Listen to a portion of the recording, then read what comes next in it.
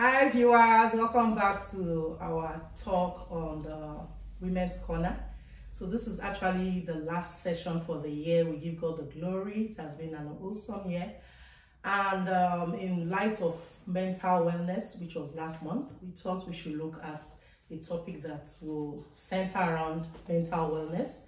And we titled the theme for this discussion, Managing Emotions. And so this are the women we have for this session, the last session for the year.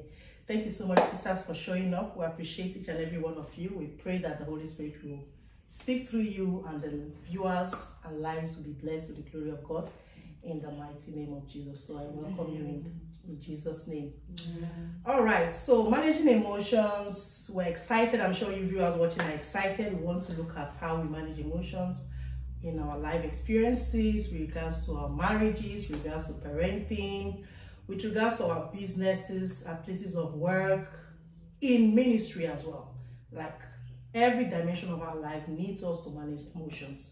And we all know that emotions is something that we don't take for granted. When it gets out of hand, without the leading of the Spirit of God and without subjecting to the Spirit of God, it turns out into something else. So I'm excited. I am waiting to learn from you all. I'm sure viewers, you're also excited. Please feel free to drop your questions, commendations, contributions are also welcome. Stay tuned as we go into the discussion. But just before we do that, we'd like to take a few minutes to commit this program into God's hand. Mommy Kenny, please, can you help us with an opening prayer? Father, in the name of Jesus, Amen. Lord, we thank you. Thank you, Lord, Lord. we appreciate you. Hallelujah. This is the day you have made. We will rejoice and be glad in it. Well, thank you, oh Lord my God, for an opportunity to be here once again this morning. Lord, we commit this topic into your hands. Holy Spirit, we pray, Lord, our God, speak through us today in the name of Jesus. Amen. That your word says the entrance of your word giveth light and understanding to the simple. Father, we pray, O Lord our God, that Lord, even as we begin to describe different aspects of emotion, let it lighten every darkness in the life of our viewers in the name of Jesus. Amen. Let every of these things we are going to say, Lord, meet them at the point of their needs in Jesus' name. Amen. Let it give unto their life a quick and positive turnaround in the name of Jesus. Amen. Once again, that we bless your holy name. In Jesus' mighty name we have prayed. Amen and amen. Thank you so much, man. All right, without much ado, we're starting from this corner. So we're handing the mic over to Sister Vera in the house. I'm a constant face. Of course. Okay. Everybody knows my name. My name is Vera. So today we're looking at managing emotions with family members and friends. Before I go into that, I will ask what is an emotion, as in for us to understand what emotions means. Okay, I can define it simply like as a feeling one's feeling at a particular time due to action, reaction, experience, due to environmental factors are there too, that can cause one to feel one way or the other.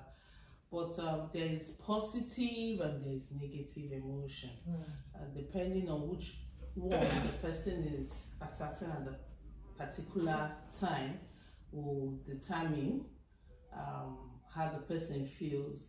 But the thing is, and like I always say, you cannot help others curtail how they feel. You can just, try to understand how other people feel, especially our family members. With outside people, you can use avoidance method, just avoid the person. But when it's a family member, it's somebody you cannot choose your family members, but you can choose who to relate with outside there. Your family members are always with you, so trying to manage their emotions, first of all, you have to understand the person. put yourself in the person's shoes at that particular time and what the person is feeling at that particular time, especially when it comes to anger, sadness.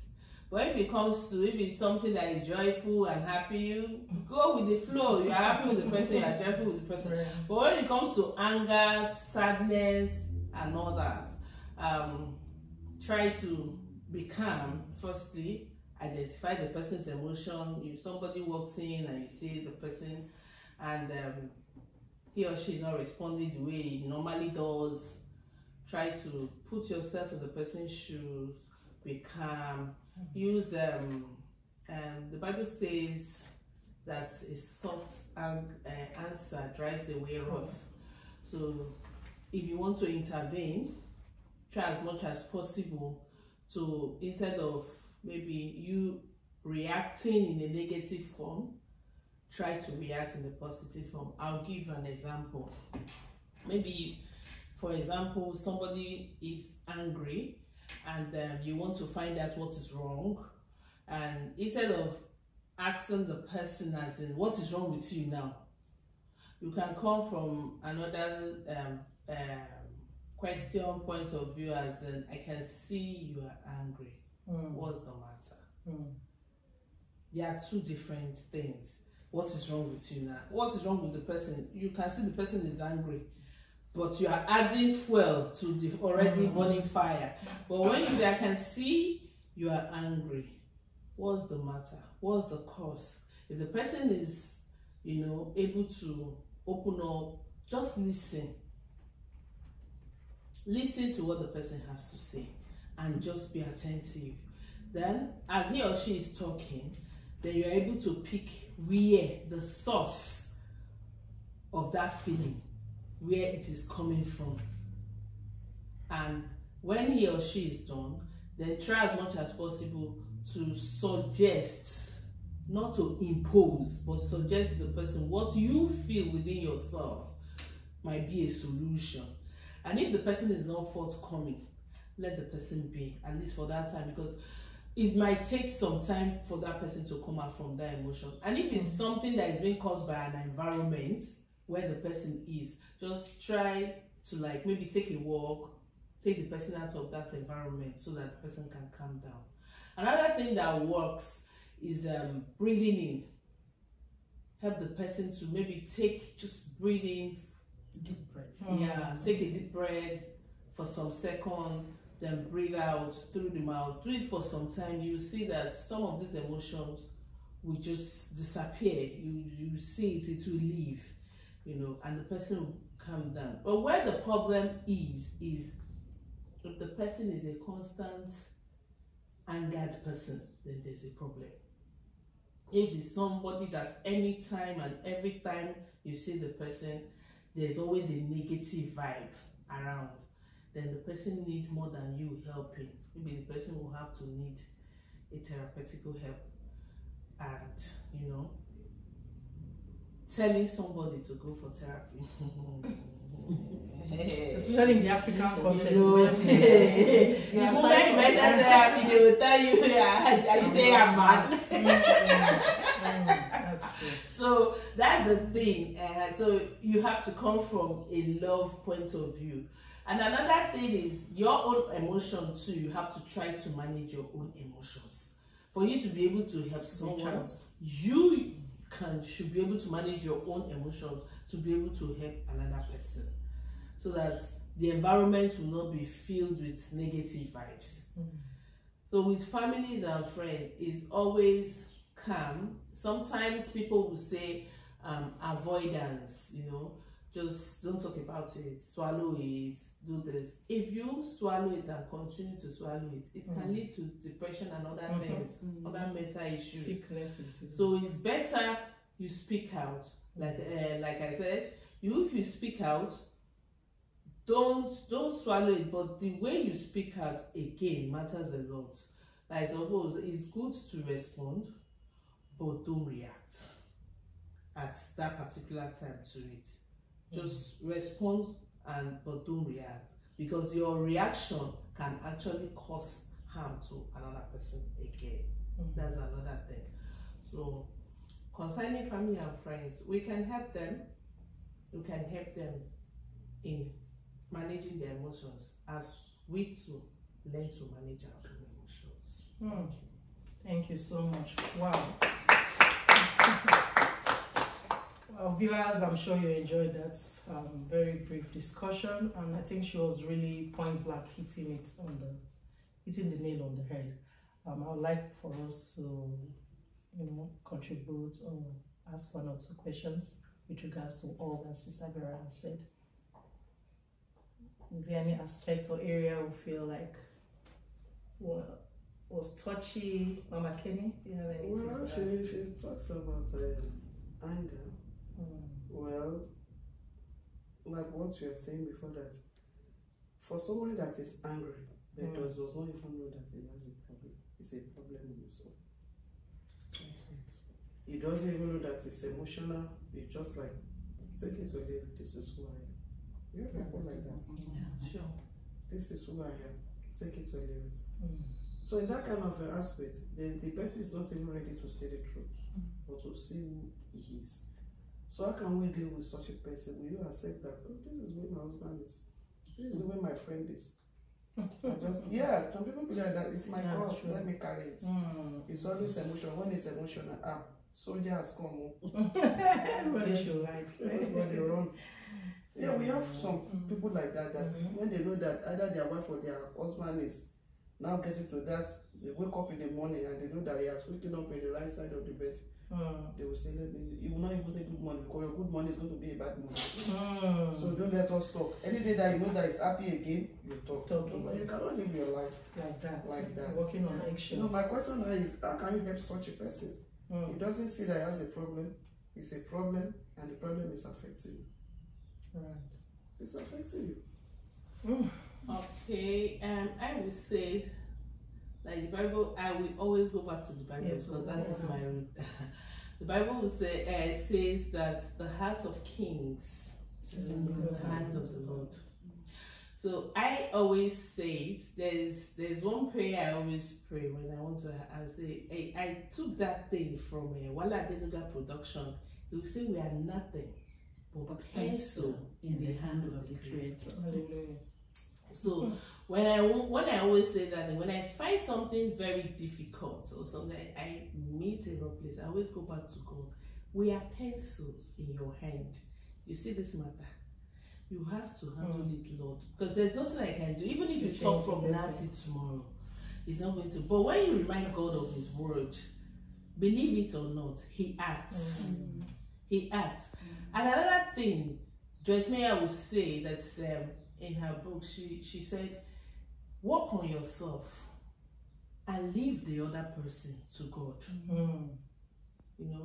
The Bible says when your obedience is complete, God will do something about it. So work on yourself and leave the other person to God. Because when the person is trying to frustrate you, God will come back and you cannot frustrate my daughter. She has done her own part. Now it is for God to show him or her how to, match up. And you will see the person coming around. You will see the person coming around. When you start telling somebody to his or her face every time, this is your problem, this is your problem, this is your problem. You who is doing that, you have also become a problem. You've also putting more fire. You've always so you're judging the person. You're trying to make. Are you better than the person? Yes, he has a problem. Yes, but you are not better than the person. We are all human beings, and we are all work in progress. So God is working on him or her as well as He's working on you. So face your own, but pray for the person so that God too can do His work. Wow, thank you so much. I think she has done justice to that question. For viewers, I'm sure you got that put in a wrap. It means that when you have a difficult person to deal with, we all know that there are some personalities that are quite difficult to deal with.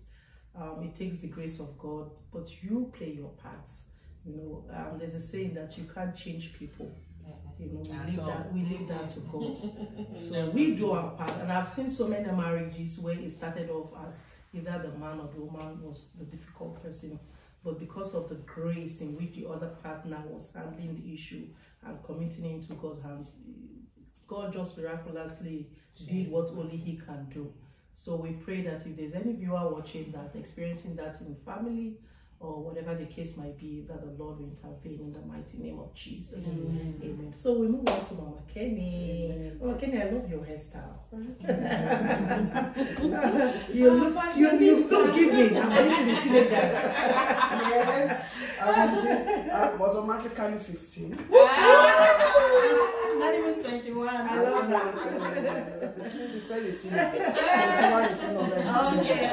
I want to be like her when I grow up. Actually. You look good anyway. Thank you. So let's hand over the mic to you. Let's know what you have to share Yeah, with us. praise the Lord. We are looking at the managing emotion on the spiritual aspects. Right. And what is the biblical definition of emotions? It is the language of the soul. And it is the cry that gives the heart a voice. That is emotions. And we have different kinds of emotions, just like Savera started anger. It can be positive, it can be negative. In the positive aspect, when you are happy, it's an emotion. But the negative aspect, the negative is even more than the positive. When we are talking about anger, it's an emotion. We are talking about jealousy, it's an emotion. We are talking about sorrow, it's an emotion. We are talking about pain, is an emotion. You know, something that the soul, like I said, is a language. It's something that gives it, when you say a voice, the emotion is your voice. You don't even need to say it. Yeah. But it's already telling them, this is the way that I feel. And when we even look at our Lord Jesus Christ, He also manages emotions. You ask me how. The Bible makes us understand that when He went to the temple and He saw a lot of things, buying and selling, and it's like, really? Can you guys be doing this in my father's house? And because we understand that He was hungry. But the second that told us angry was sin not. Yeah. He was able, he didn't say anything, but his action, you know, the cry of the heart portrayed what is saying that, no, guys, just take this thing out. This place is not the market. There's a place for market, this is a place of worship. I hope we are getting it. And also, when Jesus did that, they are able to read from his action, from his emotions that, no, this is not right. You are not supposed to do this here. And you ask me, the Bible makes us understand also that we are fearfully and wonderfully made. Emotions, God gives us emotions so that we will be able to do, emotions prompt us to be able to do something. God put the emotions in the life of Jesus so that we'll be able to portray that, no, what you guys are doing is wrong. And He also put it in my life, in your life, for us, like the positive emotions. When you look at a sinner, and you can see that the way this person is eating, this person, if he died today, is going to hell. You know, you have pity. You have emotion for that person to say, oh my God. And that emotion is what a lot of people that they call evangelists, they say they have fire burning in them. That fire is the emotion for them to go out to say, no, give your life to Christ. Give your life. Not that they don't have anything to do. There is a positive, is that emotion that God put in, and that's the reason that at times as a Christian we pray that God give me the passion, give me the emotions for lost souls. Because if you don't have emotions, if you don't have passion for it, you can't do it. You cannot just say let's go for evangelism for when I have to go out. If you don't have passion for it, you won't do it. That's a positive, and God put it there so that we'll be able to produce something. But when you also look at the book of Exodus, in the life of Miriam, like I said, emotion is the cry of the heart. This woman has always been jealous of Moses. You prophesy, you preach, you are the one that can say, "Thou said the Lord." And it's happening in the church. Yeah. Sure. Are you the only one that can sing? Even you dress nice, they say, Oh, you are pushing me. You are helpless. You are Mr. Price. Tell yourself, my God, I love this blue. You see, where did you buy it? Ah, my God, you look so sweet. Even when people are complimenting you, they just, yeah, we have people like that. Yeah. Even we can see from their look. Even when people are complimenting you where they are, they will not say anything. You can even see from the cry of the heart to say, I'm jealous. Is she the only one? Is she the only one that can see? And that's what happened. And God does hate that. You see, God is also an emotional God. You ask me why I said so. Bible makes us to understand that it's a jealous God. And like I said, emotion is one of jealousy is one of the traits, one of the different kinds of emotion. Negative. But God's own is a positive one. And jealousy in a way that I cannot allow the devil to be sitting to tamper with on my children. I'm jealous, this is mine. Even us as a parent, we are jealous of our children. You always want your children to be the protected. best. Even when you go for the sport, you'll be shouting, run, run, run. Why are you saying run? Other children are running. Why can't you say children? All of you, run. No, you'll be shouting your child. Your own daughter, run, so that you can be the first. You see, I'm talking of how God is. God is so jealous of us. He said, you are mine. Right. But when you look at Miriam, the other jealousy is like, why is it only Moses? Why is it only you that God is? And she has been converting that hatred Covetousness in her until the emotion makes her to speak it out. And God did not even do anything when she was even having the thought. But immediately speaking, are you the only one? God punished her. He punished her. Even despite the fact that Moses did not even know. And we have such in the church. Especially jealous. Yeah. People can be so jealous when God is using you. They can be so jealous. Why not me? Why can't you pray for your own? Why don't you pray for the grace? Why don't you convert the grace?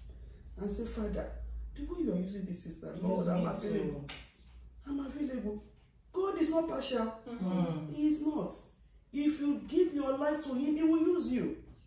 He will give you the grace. He will give you the anointing. Instead of you to get jealous. Even in the church, we have people that maybe you just tell them, Mama, even the way you wear this dress, can you even make it to come a little bit up? Oh my God. You have their emotions. Who is she to talk to me? In education, we are not the same. Maritally, she's not my type. You know, we'll begin to give you the category of why levels. You see levels where you cannot even tell them what to do. And some people, the emotions, they will not get home. That the emotion begins to go from GR 1 to 2, to GR 2 to 3, 3 to 4. And the enemy is there to say, don't take nonsense. You know, we know you are a Christian. They don't take nonsense. Who is she to talk to? And you are their emotions. So begin to build up. And that building up from jealousy begin to get to anger. The anger will begin to get to rich. It will begin to escalate in you. And you begin to say, they will not see me in that quiet practice on Saturday. If they see me, they should cut this man leg. Who is he to talk to me? Because it's the hatred. So what I'm trying to say is that in the spiritual aspect, you know, we need to be very careful. Like I said, God put the emotions there for us to be able to do something. But it now lies to you to what do you do when you begin to feel this thing? What you do is that you go back to your maker. We are the clay, He is the one that molds us. Go back to Him to say, Father, this is me. Help me. A songwriter says, I've done all I could, but it seems like nothing is doing me any good. We have people like that. On their own personality, they have tried not to get angry. On their own personality, they have tried not to get jealous. On their own personality, they have tried not to get moody. Yeah, they can just come to church and they are moody. And somebody just asks, Sister, what is it? I'm fine. And even the way you are telling me I'm fine, I want to also get angry. So because I ask of you, are you feeding me? Are you paying my rent? Are you my husband? You know? And you begin to see such strife in the church. And when you look at strife is caused by emotions. Sincerely, if you don't build on those things you are feeling, you will not get angry with her. If you don't sit on what you are feeling, you will not think of who is she to talk to me like this. Oh, let's clean the church. Mama, please can you also take the broom? Can't you even see the way I'm dressing? take broom. I'm old enough to be your mother. But when you begin to look at it, that this is the work of God. We are one before God. Who am I not to clean? You even take it with love, with pleasure, to say thank you, because you are going to be rewarded. So in everything that we do, we should lay everything to the hands of God. In one way or the other, the way God has created us, everybody has emotions.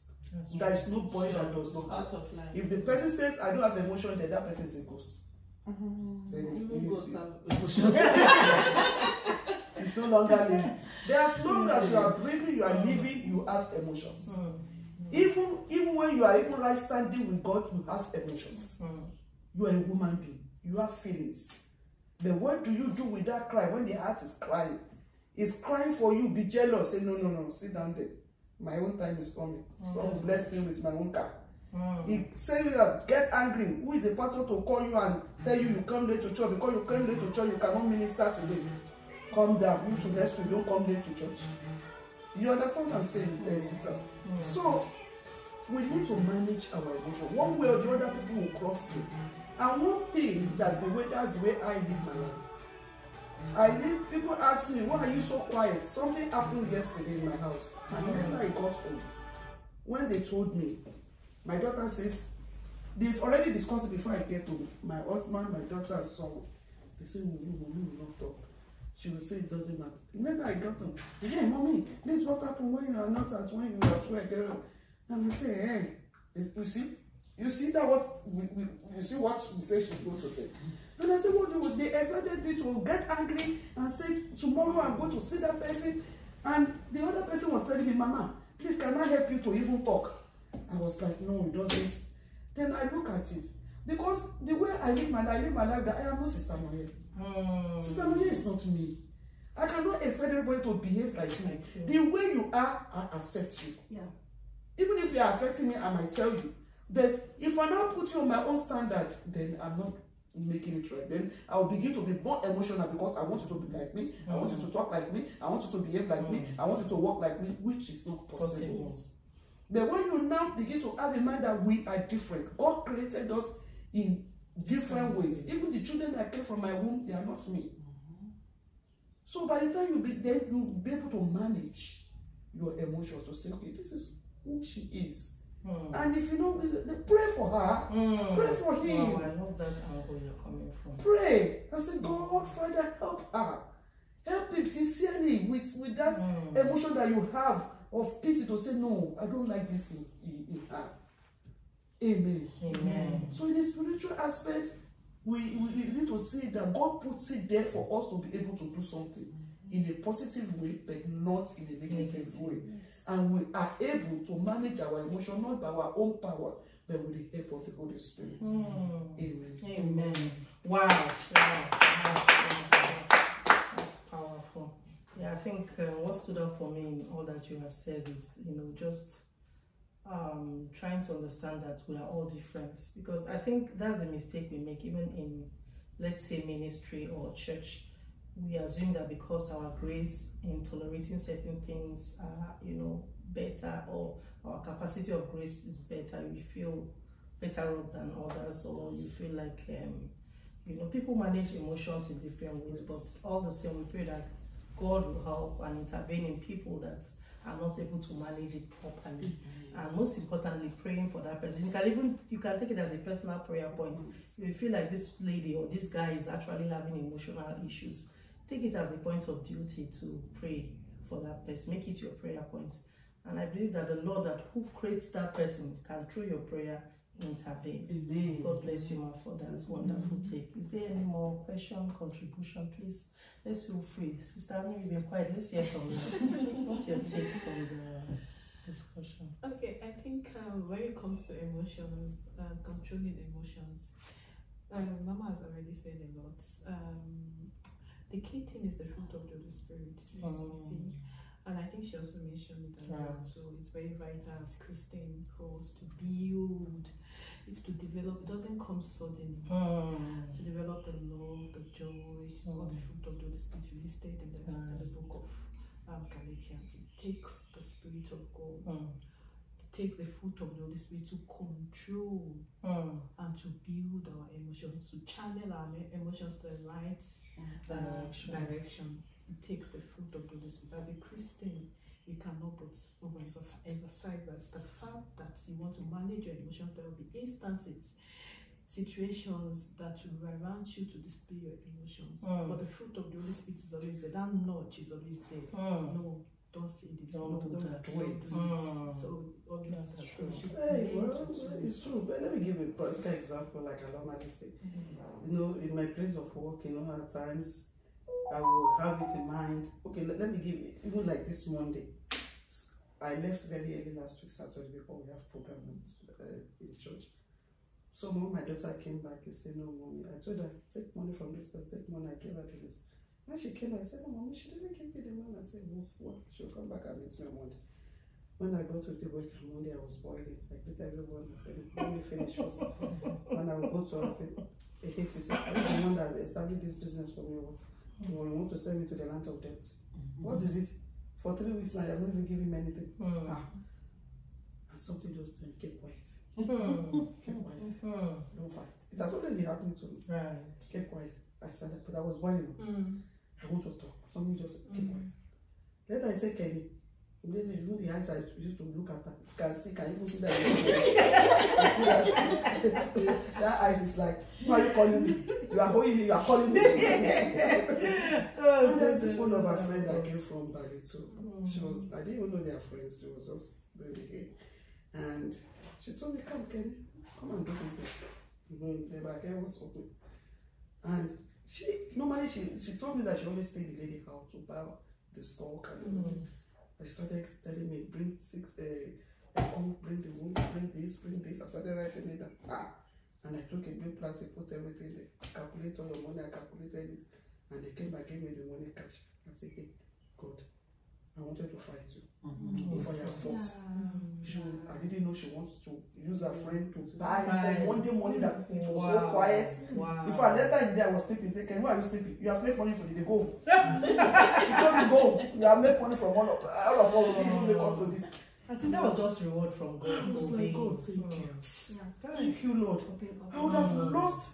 And I even told her, please, anytime your friend comes to Dover, don't go outside again. Come here. Come here. Even to that time to today, I've not asked her for the money. I was even thinking today, I'm going to ask her. I was like, no, let me come in. When I get, I was like, Sissy, you know you are saying. I was like, God, if I have fought, I was boiling for the whole weekend. Let me just get to that place of work on Monday. So keep quiet.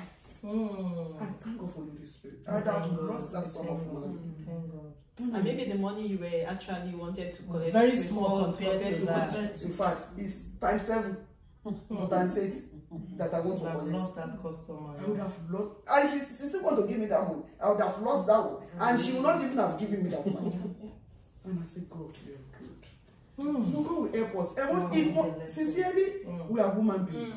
If we say emotions will not come, we are lying. Viewers, if you are saying you are not going to feel anything, it's a lie.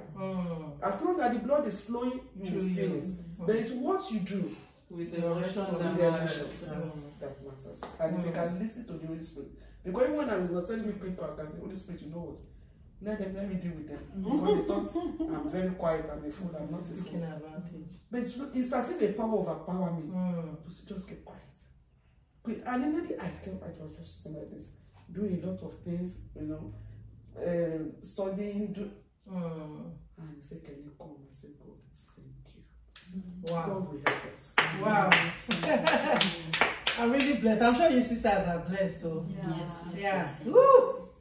I think with issue of jealousy, especially in the church, that issue, I really want us, it's quite sensitive, but I was sharing this with my daughter, I think 2 days ago, we were studying the open heavens, and she said, Mommy, I think everybody feels jealous. When my friend comes with something I don't have, there's that thing that is always that little thing, you know, at the corner of your tongue, like, you know. And I told her, I said, everybody has it, even me. Which of us here sitting there will say, I've never felt that sting? Why not me? Sting. In some way, in some slightest way. But how do we react when it comes Like, what do you speak to it? Because I remember when 1 or 2 instances, I was like, that I would just feel like, in the name of Jesus, I can't again. Instead, immediately I'll start complimenting that person. Exactly. Because I will That's also the key. remind myself that everybody has got a purpose. Everybody has got an assignment. That her own time to shine has come. Why don't you celebrate? Because the God that did it for her can also do it for you. You know. So as much as we understand that God has created us all for a particular assignment, we should always remind ourselves. Sometimes some people's own are very, out there. Some people's own are very private. But the Lord that sees reward us all diligently. I think viewers, we should have that at the back of our mind. Don't think anyone is shining better than you are, because God gives the accolades and will reward us all diligently in Jesus' name. Amen. Evangelist Oluchi, please ask something. Evangeline.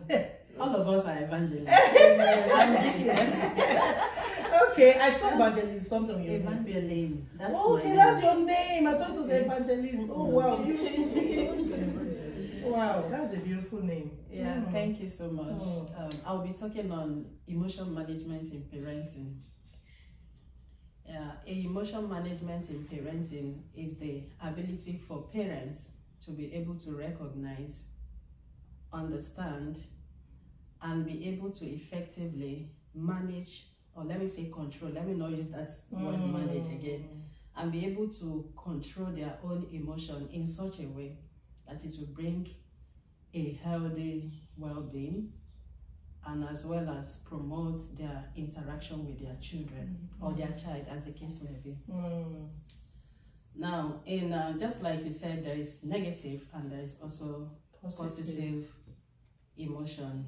In parenting, it also goes that way. When you talk of positive emotion, you think of the profound compassion you have for your children, or the joy in your heart when you see them accomplishing milestone, or when you see them fulfilling destiny. We see those as the positive. The negative, and then when you talk of the negative emotion, you talk about you think of that moment when you think it looks like your child is not safe. The worries in your heart, the panic, the fear, we see that as negative emotions. But then in managing emotion, I will just say that emotion management in parenting is just all about the strategies of being able to replace your negative emotions with your positive emotions. And in doing such, you see,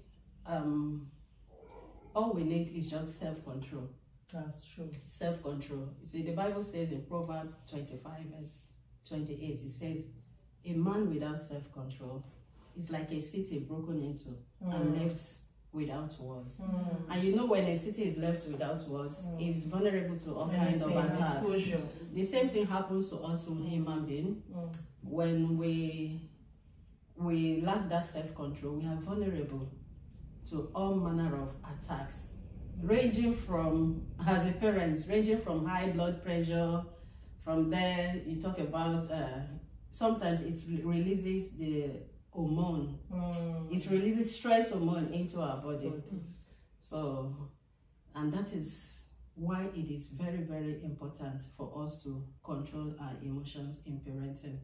And in controlling our own emotions, let us understand that our children, the first school our children goes is the home school. They learn very, very fast by observing. They observe you, they are watching you, they know what you are doing, and that is also what they will grow up to be doing. That is why it's very, very important for us to control it. And in controlling it, there's no how we can control what we are not even aware of. You have to first of all identify it. When you identify that, oh, this is how I behave when this happens. There are two things now. You have to identify it and then try and know what triggers it. Yeah, the triggers. Try and know what triggers it. And then that will now bring me to giving us some of the triggers of emotional outbursts in parenting. The triggers differs from one parent to the other, depending on the circumstance around, and depending on the situation, and depending on the ages of the children that are involved. Yeah, the first one I'll be talking about is stress, fatigue, overwhelmness. And when you talk of that one, you remember the time, the time when you'll be at work, you'll be thinking of what else do you have to do at home? How do you fetch your children from school? How do you get lunch prepared for them? How do you do this? How do you do that? Trying to balance the work activities with the household chores, especially when you don't have a helper in the house. You think of how to balance both house chores, work activities, how you are going to take care of your children. Sometimes it even deprives you of sleep. You'll be the first to wake up in the morning, and you are still the last. You are still the last to go to bed. So sometimes all this can be frustrating. Sometimes if you don't have helper, so and it can lead to emotional outbursts. Then another one is when there is a challenging behavior in the life of any of your children. You must have done, probably you've done everything within your capability, and you see that this child is still behaving this way, and there is nothing you can do. It can be frustrating. It can lead to emotional outburst. I'm coming back to how we are going to treat it. And then another one is financial pressure. The cost of raising your children, especially in homes where there is financial constraints.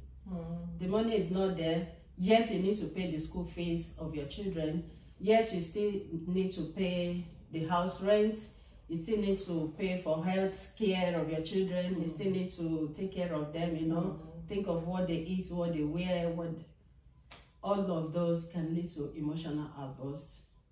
And then another one is unmet expectation. All parents, if I should ask all of us now, you have expectations for your children. I want my children to be like this, to be like that. I want them to study this, to study that. And then when you now see that these expectations of yours is not tallying with what your children are doing, you become so frustrated. So in this, let's at least recognize that children have their different, like let me say, no two kids are born to have the same taste, the same ability, the same thoughts, and even when they are twins, identical twins, they still have their own differences, uniqueness. So let us always have that at the back of our mind when we are pushing our kids to do something. Let's always have that at the back of our mind. And then there is another outburst that comes from personal, maybe from past traumas. Past traumas. Let's call it past traumas or past unresolved events. You have not resolved it, it's still eating you up. And then your child, okay, let's say for example, you grow up in a family where you are not allowed to express your feelings. It's what mom says and what mom says, what daddy says. You don't have your own say in the family. And then now you are married, you have your own children, and your child, you tell your child, this is what you do. And your child says, mommy, no, this is what I want to do, and these are the reasons.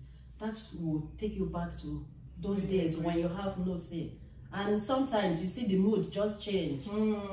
Not because of what the child is saying, but it took you back to that past time. You feel deprived. Yes. Yeah, exactly. That's the word. So that is that. And then now we move to how are we going to manage this emotion. Number one, let's always try to understand our children. Let's not expect them. Fine, sometimes they have to understand us, but we know, try to check your children, know their capability, what they're capable of doing, and what they can do. Know the talents in them. not trying to impose what you want on them. Because you are a doctor, you can't say, okay, because I'm a doctor, my child must also be a doctor so that he or she succeeds me. No. Yes. Inheritance.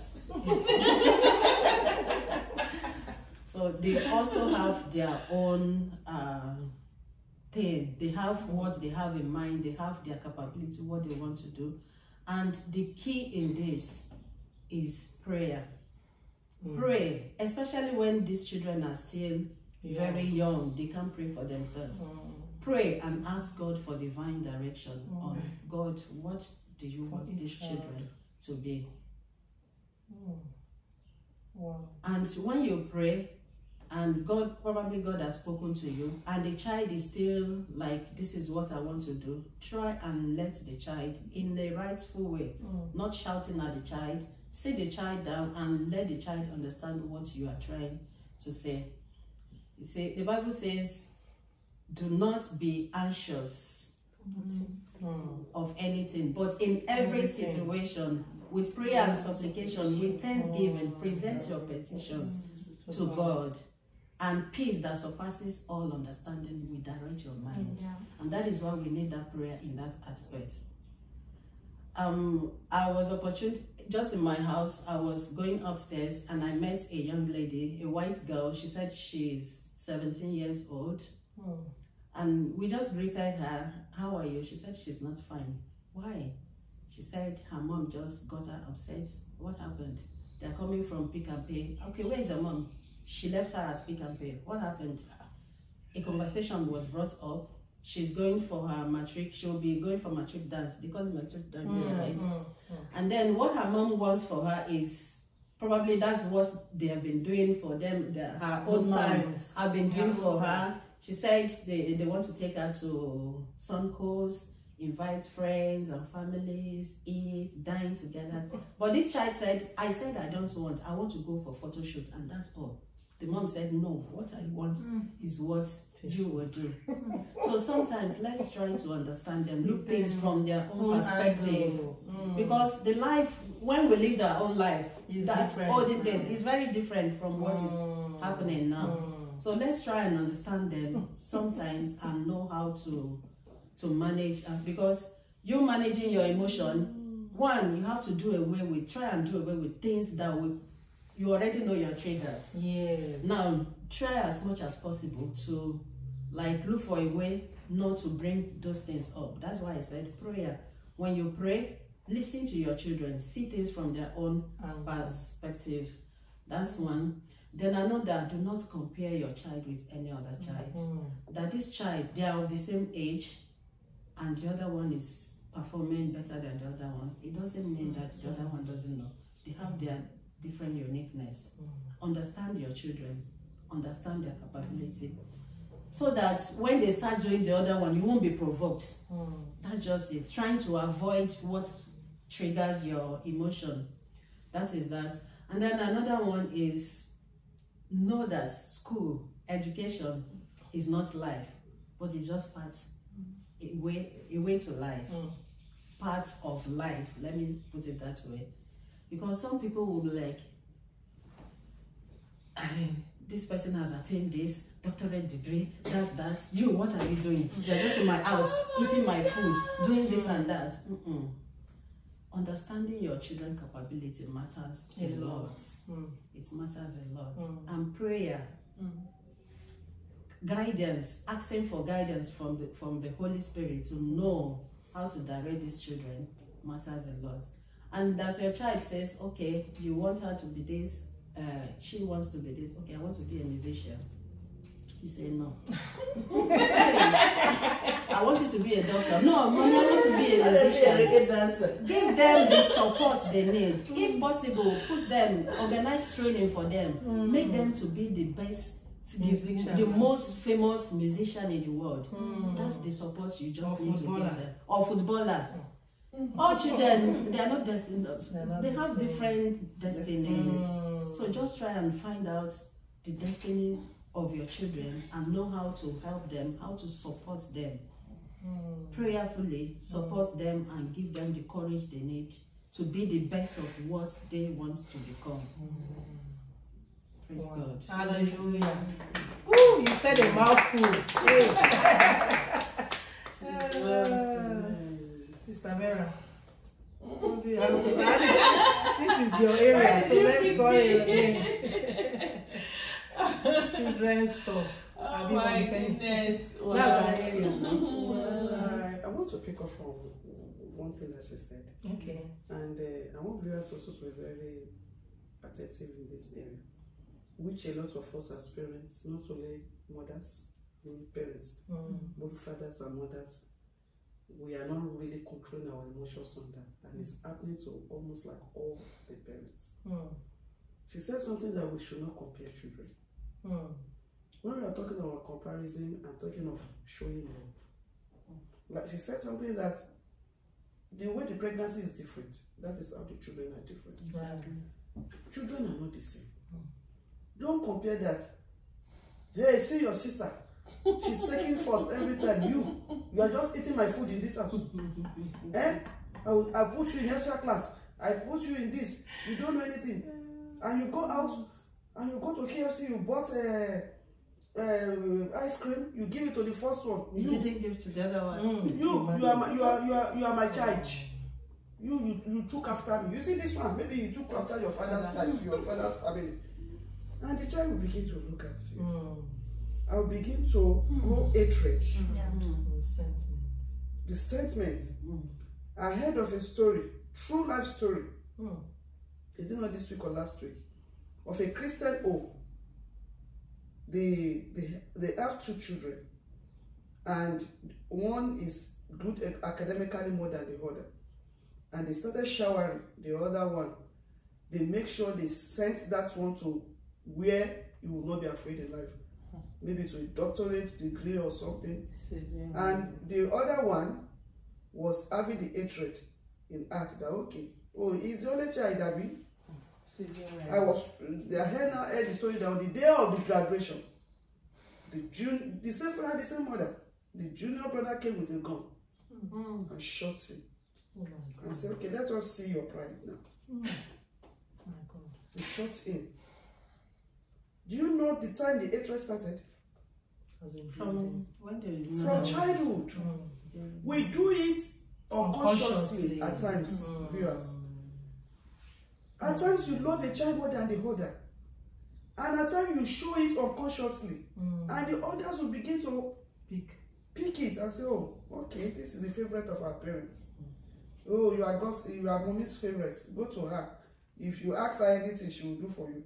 And they will begin to push you. You too, you go, mommy, they say, we know she will. Tell your children, guys, I love you all.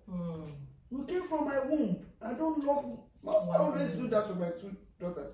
Say, hey, girls, I love you the same. Don't ever have it in mind that I love this one more. If I buy anything for this one, it does not mean I don't love you. It's because she needs it at that time and you don't need it. So I pick up from what he says that we need to control our emotions in that. And it affects the children psychologically. When they begin to pick it that you love a child more, they won't tell you. They won't tell you that, mommy, you love Chidinma more than me. No, but that hatred. Even at times, when you look at some people that don't take care of their parents when they grow, ask them why. Yes. Ask them why. They will say, let her go. I agree, it's our first mom when we are growing up that she was taken care of. She left us. She thought I cannot be anything in life. But see where I am today. Ask a lot of people. You know, when people behave, you don't know why. Don't quickly judge people when. I'm not saying it's right, fears. But when you look at the story, you will know that it's because the parent did not control their emotions when they are raising those kids as a parent. And those children have grown a seed. And now it's harvest time when they are old. And they say, I will show you. I agree, you thought I will not be anything in life. You didn't take care of me. You love my siblings more than me. So God will help us to give all our children equal love. And if we are doing that, there's a way now to repent and to adjust. And to call your children one or the other, I love you all. You came from my womb. You drank the same breast. You are my children. Let them constantly be telling them. so that they will not have that seed of hatred against their siblings and against you as a parent. Wow, thank you. Wow. Let me add something to what she just said now. Actually, as we are looking at it from the children's perspective of not comparing, which that is one thing, you know, I always preach about, but also parents sometimes do not know better. It is how they were brought up. Yes. So it is, yes, by default, you give what you have. It is how they were brought up. In the past, or maybe in the ancient days, you find out that they saw it like comparison to make the child, they saw it as a challenge. It worked for them then, where they saw it as a challenge, but these days children are more exposed, so they know better. You know, like before you talk now, they will tell you my mental health. So everybody, yeah, even child, say 6 years old, will tell you my mental health. So unlike before, we don't used to hear about mental health and all that. So you find out that it is what they know. So even as adults, as churches, organizations, it's good that we speak about those things. Say that. Keep talking to parents about it. Because somebody said you cannot teach an adult to be left-handed. You teach an adult to be left-handed from childhood. So if a parent is going to change from such a character, it's not automatic. So it is something people keep talking about it, and you find those who they respect talk about it, they will not realize that these things are wrong. If it is something they have been doing, and those who I know somebody that if you talk from now to tomorrow, say, the way my mother trained me, that is the way I will train my children. That is the way I will eat. I did not die. They beat me, they did this, I did not die. But you find out that even you that you are saying that the way they train you, you find yourself that you are bitter inside you. So because of you want to recycle, you know, that thing must happen. So it's not because that is actually what you want. It is what you have that you are beginning to give. So you won't even realize that you yourself, you need help. You need help, but you don't know it. So that's the thing. So, but when people they respect keep saying it and preaching about it, I think it will make it. Added to preaching about it, I think the Holy Spirit too. Yeah. I'm listening to the Holy Spirit, because I think with raising my first daughter, I fell victim of this. I was the first daughter, so my mom raised me with. In fact, most of the time I thought I was a nanny. I started cooking at the age of 8. My mom would travel for weekends. I'll be the one taking care of the younger ones back in there. So it almost, when we're now growing up, even to sit and watch TV with them in the sitting room, I almost feel like I'm not supposed to be sitting in the sitting room. You know that kind of impression. When they had grown up, we were 4 girls, and it was their time to cook. There was a day I went to make my hair, and there was the immediate one was cooking, and she was playing, and the food got burnt. I take the beating for her. I take the beating for when they're not around and they made mistake and they go out and all of that. So that thing was in me, and I started raising my own daughter with, you have to be responsible for the other ones, this and that. And it was recently, like, you know, when she started talking with friends, I started realizing, she started feeling, because, okay, as I started, you know, in parenting, I started listening more. As I started growing spiritually, I started hearing the prompting of the Holy Spirit. Sometimes if I knock my sons, and the Holy Spirit say, "We didn't need to do that. Just sit the boy down and talk." So that prompting started making me, I started adjusting in my parenting. But now, my first daughter started feeling deprived, because the strictness and everything I used on her, I'm no longer doing that with the younger ones. So from time to time, we always have that discussion, especially with the last one. And with the last one, that one is even on a personality on her own that sometimes they tire me. I don't even, and the energy is no longer there like it was then. Yeah. So that thing used to make my first daughter feel so deprived. If it were me, you would have beaten me. Now look at how you just allow her to go with this one. I can't even believe it. In fact, she will even beat that one on my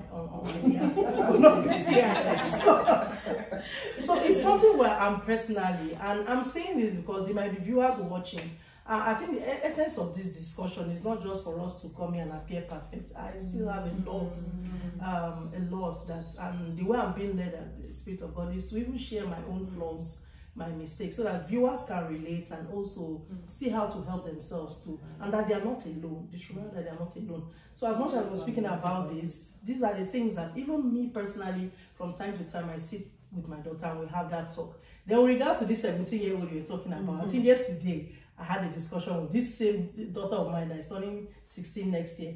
This girl has made me bought her dinner gown, and she has been telling today she will say we are going to Balito Hotel. I think it's Balito Hotel. I'll do my sweet 16. This, and I'm like, God, if I don't have the money, then what will I do? This child, I don't know. You know. So when she tells us, okay, really, is that what the plan is? Okay, well, tomorrow she says another place will go and all that. So, but I'm just waiting and hoping that when the time, I keep explaining to others, see, my darling, the money we don't know whether we'll have, but let's see how it goes. I don't want to cancel it and say no. You know, which candidate what is 16? Did I have 16 during my own time?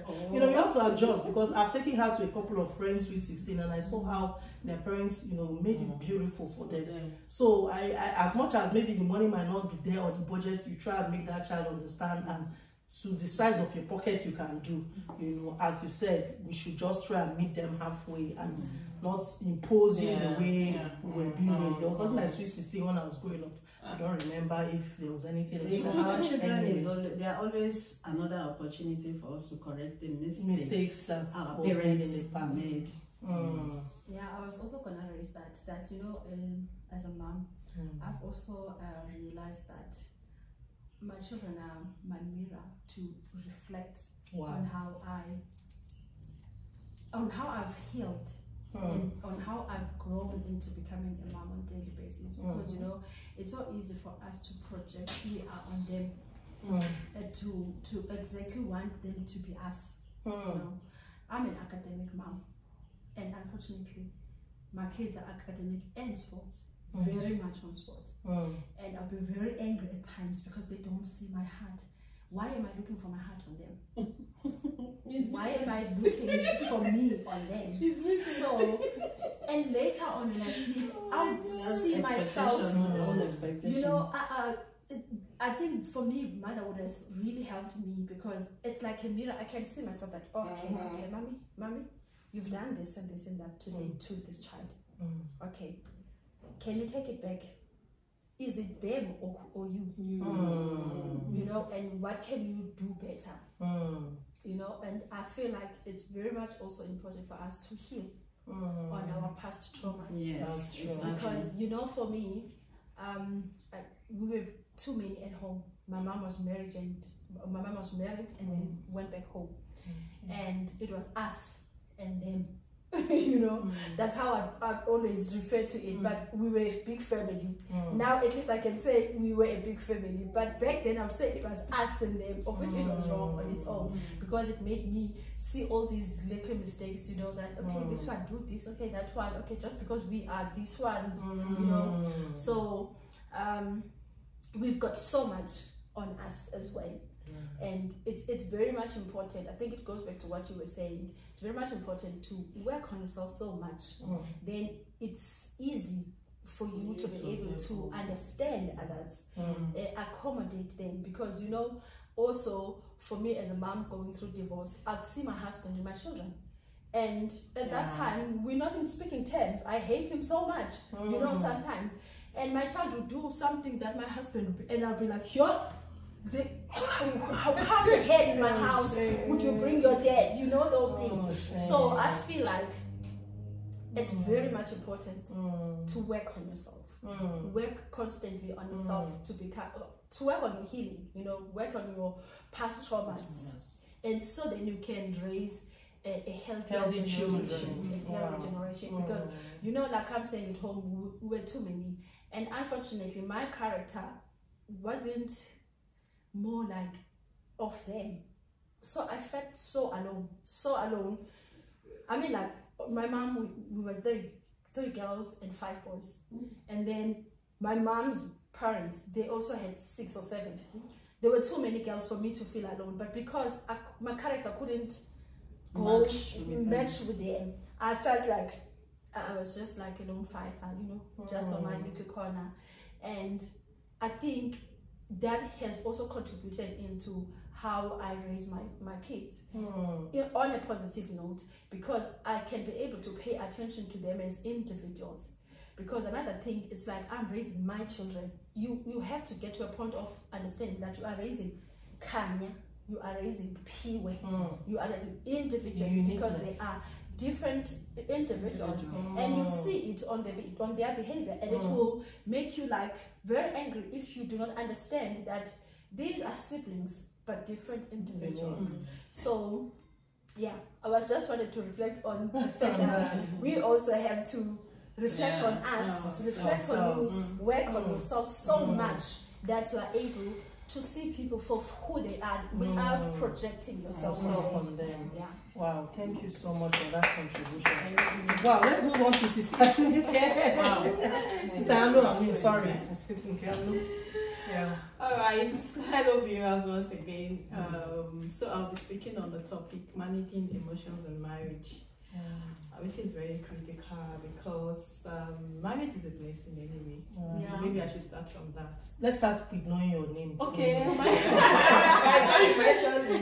All right. Sorry, my name is Anuluwa Paul Holagunjo. All right. Do I need to go for it? All right, to go back to what I was saying, I said marriage is a blessing. It's a blessing from God. That's why God saw Adam and said, "This is not good for this man to be alone. Let me give him a companion, a partner." So it's a companionship thing, kind of things. When all the world turn against you, you should be able to find that love in terms of the person you call your spouse. So, and the Bible also says, so I will be making reference to a lot of scripture because it's marriage, and that marriage is a foundation, is founded in the word of God. So I think where most people get it wrong is because they try to borrow other things from outside, which is quite okay if you want to spice your marriage, but the roots of your marriage should be in the word of God. So the Bible says one will chase 1,000 and two shall put 10,000 to flight. But also the Bible says, can two work together except they are agreed? So there's so many emotions. We've defined emotions. I don't want to go. We define different kinds of emotions. So I don't want to repeat what has been said again. But one thing I want to draw attention is marriage is unique as well as people are unique. So I will take, for example, life experience. So when I got to South Africa, I came to join my husband here. So there was already a car. So I was expecting my to start driving immediately. My husband's personality, is kind of different from me. He's more organized. Maybe I would say more focused. He likes to highlight what he will do this year, next year, which is a good thing. Is one of the strength I see in him. I will talk about that when that strength starts becoming irritating to you, like this one is now too much. Be cool. So He's a melancholy. So, but me, I'm like, okay, the more relaxed, let's go with the flow. God will take care of the future. Like, why are you so skeptical about the future? The future is set, but he knows that, but he still wants to make his own plan as well. So I was like, okay, I want to start driving. He said, no, not now. Let's settle down a bit, try and understand the system. Well, initially I was like, can't you see other women are driving? Like, are they better than me? I didn't know that. I was so angry then. But then, you take everything to God. It was so, this thing I just mentioned, I'm just laughing about. It was so deep in my heart then, just the issue of driving, I forget to focus on other things that he was doing good. I concentrate on that for that period. And it was not a very nice period, because anything he does, even if he's doing the good thing, I will always, that pain was there. Okay, because this person did not allow, you can't see any other thing that he does the dishes, he does every other thing in the house. I wasn't seeing, because that is where my focus was on. So I couldn't see that. So I think in marriage, you should learn appreciation over expectation. That's one of those things that have worked for me. So we should focus on appreciating our spouse. What is that thing that you saw that him or her to you initially? What is it that you saw? I was like, oh, okay, this person, I like this person, and I would like to spend the rest of my life with that. We should not expect. The Bible said, cast all your cares on him. He's the only one that can meet our expectations in marriage. No anybody can. We should just enjoy our spouse. Let's flow with him, not mirror expectation. Oh, I expect him to open the doors of the car for me when I walk.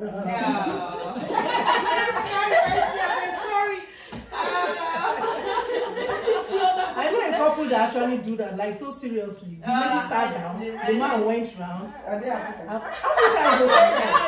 I told my husband, I said, maybe if you ever do that, I will just sit down and You wait. never can tell what is behind that. My pastor said, no, probably the door to that It's sports. No, this one, the door is not supposed to be new car. There's a story of one. Because I have to ask her when she came out. Sorry to cut you short. There's happened in the church where the man is always opening the door for the lady, and the lady will majestically come and they are going. Before it gets there, the man will open the door. So this thing continued for a long time, and the whole women in the church went gaga that their husband is not opening doors for them. They will make reference to the man. Yeah, So the thing came to the notice of the pastor, and the pastor called the man and was like, see what you are doing is causing a problem in the church. And the man said, it's not because I am so gentle to be opening the door for my wife. The door is actually bad. So you need somebody to always come out and open it from the outside behind, so that she can step out. That is the thing. That is, it's not because that every time she wants to come out and she knock her. The bad. I know this couple. I'm telling you, I interviewed them. No, it's fine. It's fine. No, look for the strength in your husband. Not focus on those Not things. focus on other things. That's My husband is not good at showing this, what do they call it, display of affection outside. PDA, like what they call it outside. But I remember when I give birth to my baby 3 weeks ago, I can leave my babies with him for the whole day and I'm fine. He will take care of him. So I look at that, focus on what is working. What's the strength of your husband? Don't compare. Oh, they normally wear the same clothes together. Why are we not wearing the same clothes together? Why? And your husband doesn't like those PDFs. So focus on all those things. Let us mirror our expectation on God. God is the source of our happiness. No spouse can make you happy at all. No spouse whatsoever can make you happy. You have to take responsibility of your happiness. I will be happy. I will be joyful. Whether this man makes me happy or not, I will be. It's very difficult because we feel that marriage should be like, you should be into me, but we have different values, like you said, two individual, different mothers, different personality, different behaviors. The value system, the way he was brought up is different from the way I was brought up. So you can't expect him to fulfill or to change the values. So part of unrealistic expectation in marriage is expecting your spouse to change their values to become like yours. No, because values are something rooted, it cannot be changed. Another unrealistic expectation is trying to expect your husband or your spouse to react the same way you react. Can't he react like this? Can't he see that this matter is urgent, and your spouse is just calm? So we can't expect your spouse to react. And then communication is key, very key in marriage, because we can't avoid our spouse. At workplace, I can still avoid my colleague if I don't want to talk, if I'm not in the mood. But in the home, you cannot. You sleep, you walk, you wake up, it's in your face. You go to the kitchen, it's there. You share the same toilet, it's there. So you cannot avoid. The avoidance method will not work. It might maybe work for a few hours. But you can't be, as a Christian wife or as a Christian husband, you know that no, we cannot, because the heaven cannot dwell in an atmosphere of tension, you see, and it reflects on the children as well too, as my mama said, it reflects on the children as well. You determine, the spouse determine the tension, the atmosphere in the home. So let's ensure, I think one of the major reasons for emotional outburst in marriage is unmet expectation. Trying to tell this, please, can you meet my expectation? expectation. No, it's let's focus on appreciation. It does this thing, I'm going to focus on it. This is what it does well. Let me focus on it and leave other things. Let me focus on this thing that is doing well and leave other things. I think, yeah. Thank you so much. Thank you so much. Wow. Very, very Awesome. good one. That's a good one. Yeah. Please just contribute something to what she has said. Let me not be biased. I don't want to say something that other people, because when she said no couple can make you happy, my own husband makes me happy. Please. You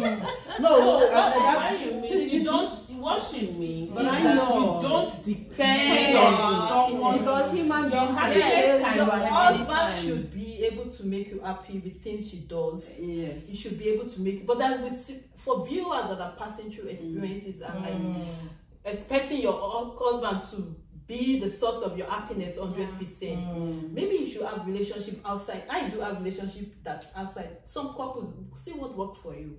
I've built relationship outside that of my husband. People that like Christian sisters that I can talk with as well too. When there's some situation for people passing through challenges in their marriage, I think for that space, try and find something to build on, something that will bring joy to you, something that will depend. So because you need to also discipline your emotion too as well.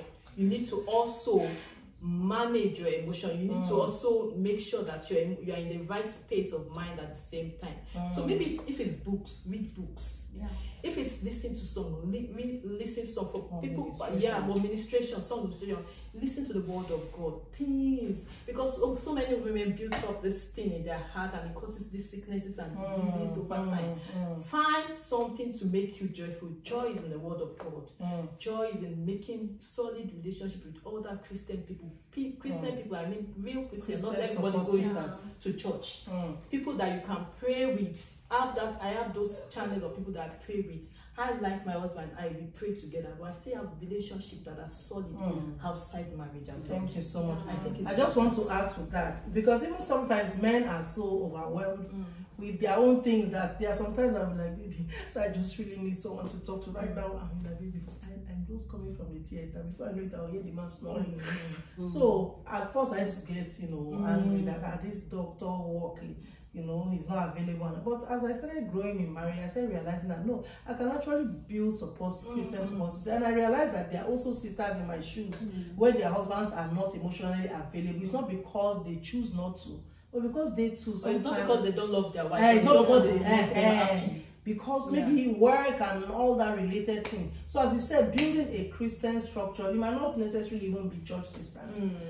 Most sisters I pray with, they are not even my church members. Very far away friends that we just go together and then we hold hands and we pray virtually through the phone and we check on each other. How you doing today? I hope and that does not mean you leave your husband out of it, but just understanding the fact that maybe he might not always be available as much as you want. That will also help you not to get frustrated unnecessarily.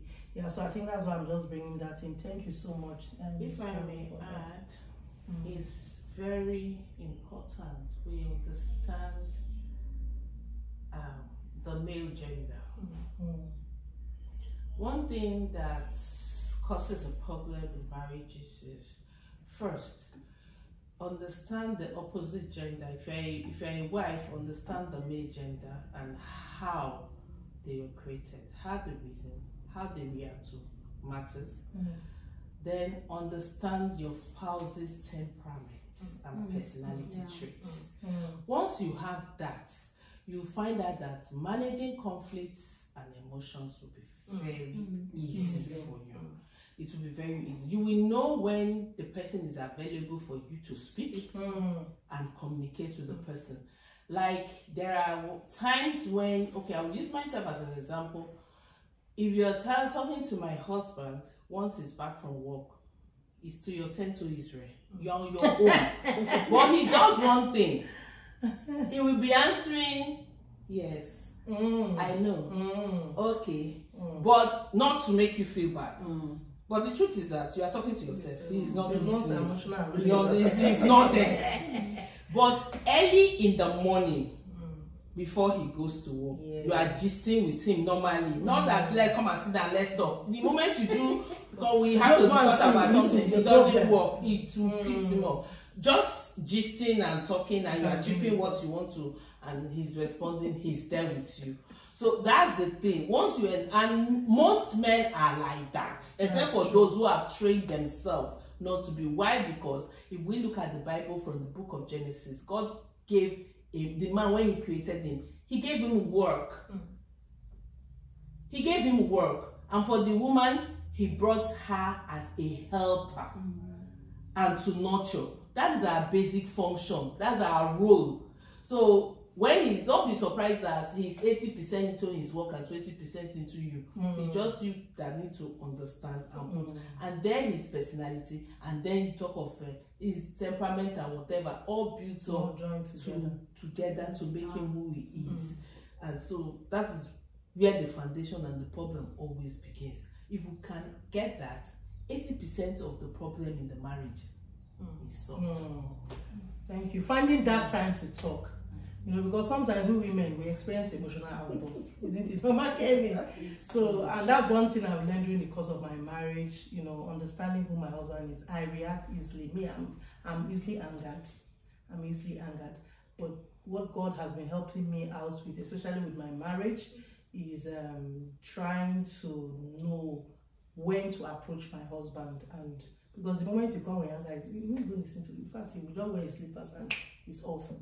So I realize that I'm the one losing. If someone is not there to listen, you are losing out. So why not, as you said, early hours of the morning is a good time. And another thing, maybe I think most husbands, because you've pointed it out, nice thing is doing my husband. And I say, baby, sit up, we need to talk now. There's this in our defense system. What is it? What is it? This one now that you are stimulating me to sit up. Yeah. My husband said, if you just call him, and if you just even call him, say, I want to see, say, eh? What does he say? The way you even call me, ask. What is it? Husband doesn't like that. Let's have a meeting. What is it? What is in the phone? Because it's hard to believe that this meeting. They have been what us to say. The way you even said it alone has scared me. We need to write it on WhatsApp. Send it to me. I will read it. He prepare himself in order to come and react. Because men take time to process and he said the truth. If you don't even write it there, when I get my place of work also, maybe if I wrote after, if I write that one, he will read it and digest and think. Yeah. And when you come back from, like what you say, when you come back from work, even when you just come, immediately open the door, and the children will say, Daddy, say, I've told you, when I come back from work, don't call me at all. Let me calm down. Before you even, and my children, they are like that, because they do that to me. When I'm opening my door and go to my room, they will run after me. Mommy, after go, let me even remove my clothes first. But me, I can accommodate that. But my husband does. Immediately he comes and says, Daddy, say, don't call me. And he gets it. Don't even call Daddy. No matter how petty it is, let me come. I'm coming from working with the lad, then you can come and tell me. So now that my children are, they know, and even myself, even when he comes back, I don't see anything. Let him go, come back and sit there. But that is not too okay in parenting, because that child might not really come back to you. I've experienced, sorry, I'm not taking us back to parenting. So I was back home, I was teaching in a school, a secondary school. This child, it just says one, we are all from that. Oh, sorry. Just as one child, she's like 10 years old, a girl. The school is a boarding school. So one day I was just having a conversation with her, and she was telling me something. The dad is a very big man. He say all these importers, Nigeria importers, exporters. Yes. Now they don't have time for the kids. They leave the children for house help. And then, you remember at home where these importers will have boys, people that will work under them, and after which they will settle them, establish them. So these guys have been playing with this girl, touching her breast, touching her everywhere. Then I asked her, did you tell mommy? She said, The day she wanted to talk to mommy, the moment she entered, she wanted to go and talk to her. Mommy said, I'm tired. Please leave me, I'm very, very, very tired. So the girl didn't tell the dad, and this thing continued. It continued.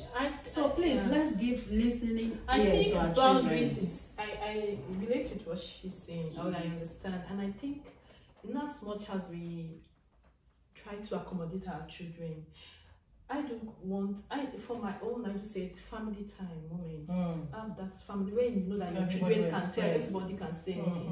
Because the children also need to know that their parents are emotional beings, especially those that are growing up. They cannot just knock, mommy, I want Not to now. anytime. They also need to develop their emotional well-being. That okay, you have emotions, mommy has emotions, daddy has emotions. You have to know when to approach such matters. And that's why we have to start teaching them character development from early stage. So it's fine if dad wants to take time when he's back from work. The children will have been taught, like, okay, from the baby, okay, now after that you can now sit down. Because dad also needs, is a person. Let's be human with our children. Let's make them know that mommy can also cry. Mommy can also even laugh. daddy can cry. Daddy can cry. So everybody needs If I may space. come in there, with kids and their emotions, it's a different thing managing your emotion. It's a different thing managing the emotion of the child. With children, the moment they want to talk, no matter what you are doing, don't shut them up. That's why I advise that.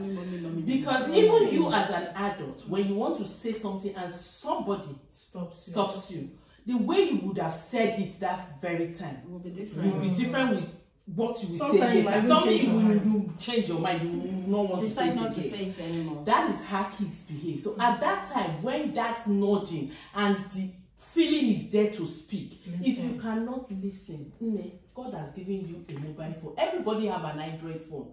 Put it on record. Drop it. That is always what I advise. Even if you are not listening, you are so tired, you are not, just allow the child talk, record it. At your spare time, play that thing. Play it and listen to what the child will say. But don't say shut up, get out, don't do this, I'm tired. Just record it and come back to that message later. No, that's not how you will say it. I understand what you are saying. Your child will not come and say, oh, mommy, I want to say, get out, shut up. Yeah, you can explain to the child. Even when you explain, that's where you have to discipline. Because there's some children that talk anyhow in the public. We need to balance. I understand what you're saying. There needs to be balance. I see children outside and they just talk anyhow. I'm like, okay, can't you talk about this thing in your home? They just talk and they feel they can talk anywhere, anyhow, say anything. And you can't tell your children shut up. No parent should say shut up to their children, especially when they want to express their feeling.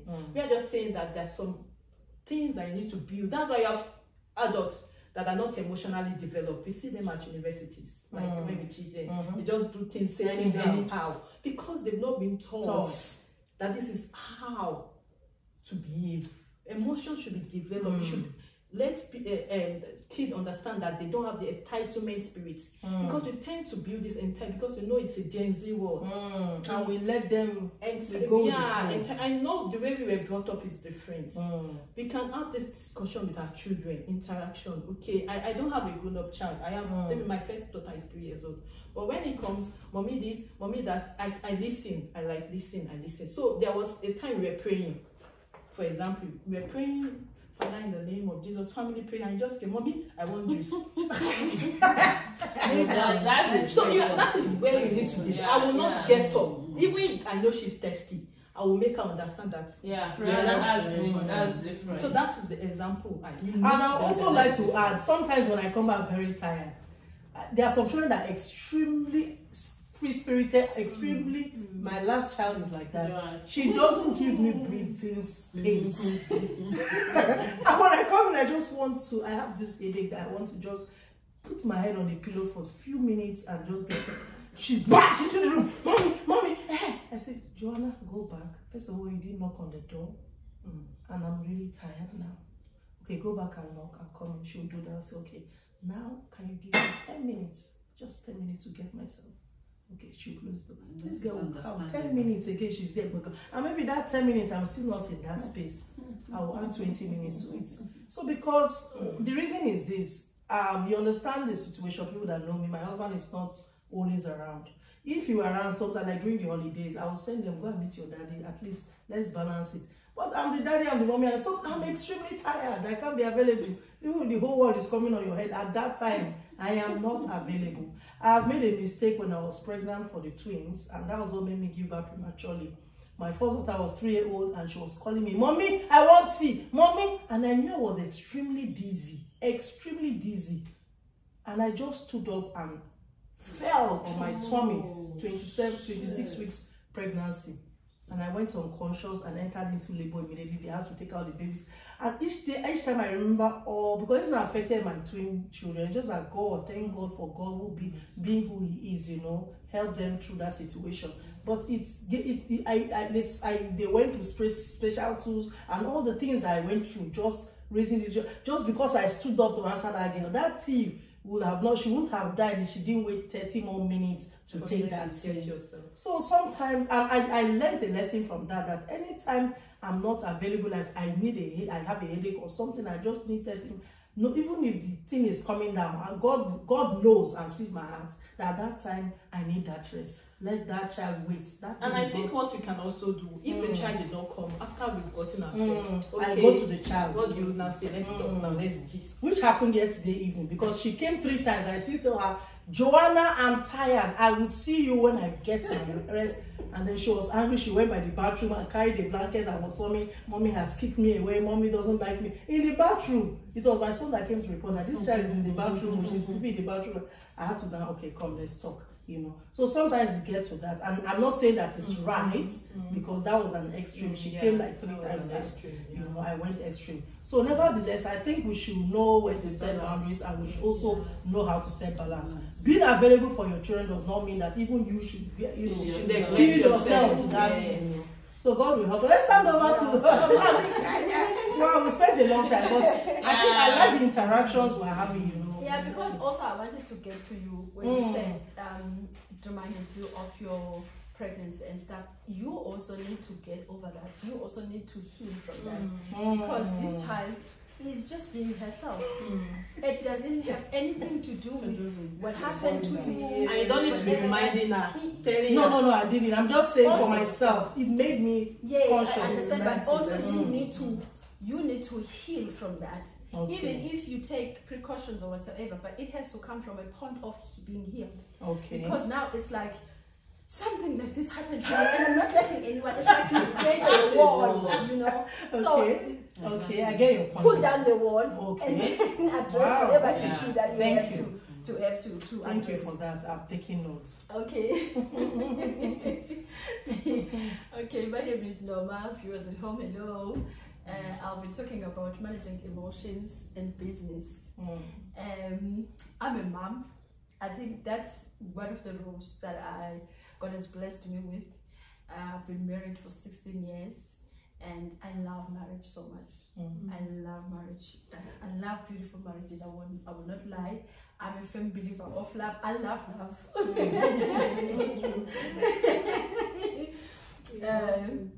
However, I think I have gotten to a point of loving God so much that I understand that His ways are higher than my ways.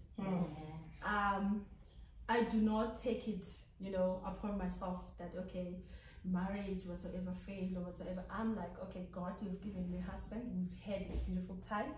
I've got my 4 beautiful children, and I'm so thankful for that. The season for him or for us was over, so I'm open to what God is having for me next. So it's not like I'm like, okay, I've shut the door. No, I haven't shut the door. Yeah, I haven't shut the door. I'm just allowing God the process.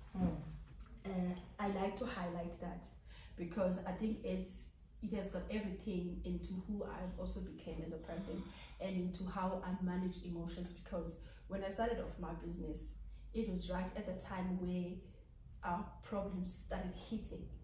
And actually, to be precise, the first day I left my 9-to-5 job, into full-time in business. It was the first day I saw flames in my marriage and moved out of my house. So it's always been a part of what I do every day, who I am every day, how I react to things on a daily basis.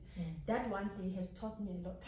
Wow. It has taught me a lot because just briefly, you know, the morning we were going to school with the kids, like normal daily routine, and something happened. I won't go there. But however, how I handled that day has helped me through it every season that I've been going through as a person growing into business.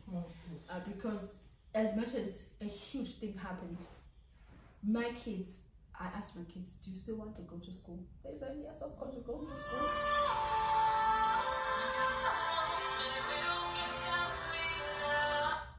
Sorry. So they still wanted to go to school, and I was left alone to feel the emotion. And at that point, I realized that whatever happens in life still has to go on, you know. So I always draw strength from that day.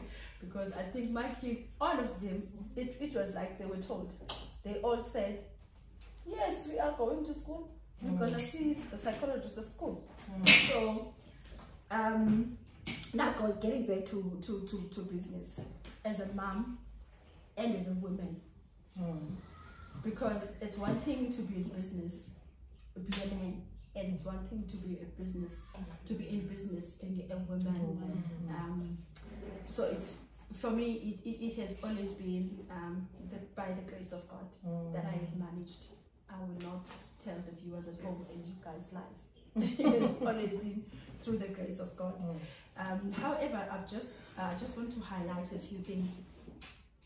When you get into any kind of business, actually even not in business, by just being a human being, it's always important to understand that what you are called for, what is your purpose, why has God created you, and understand exactly what vision God has put in you.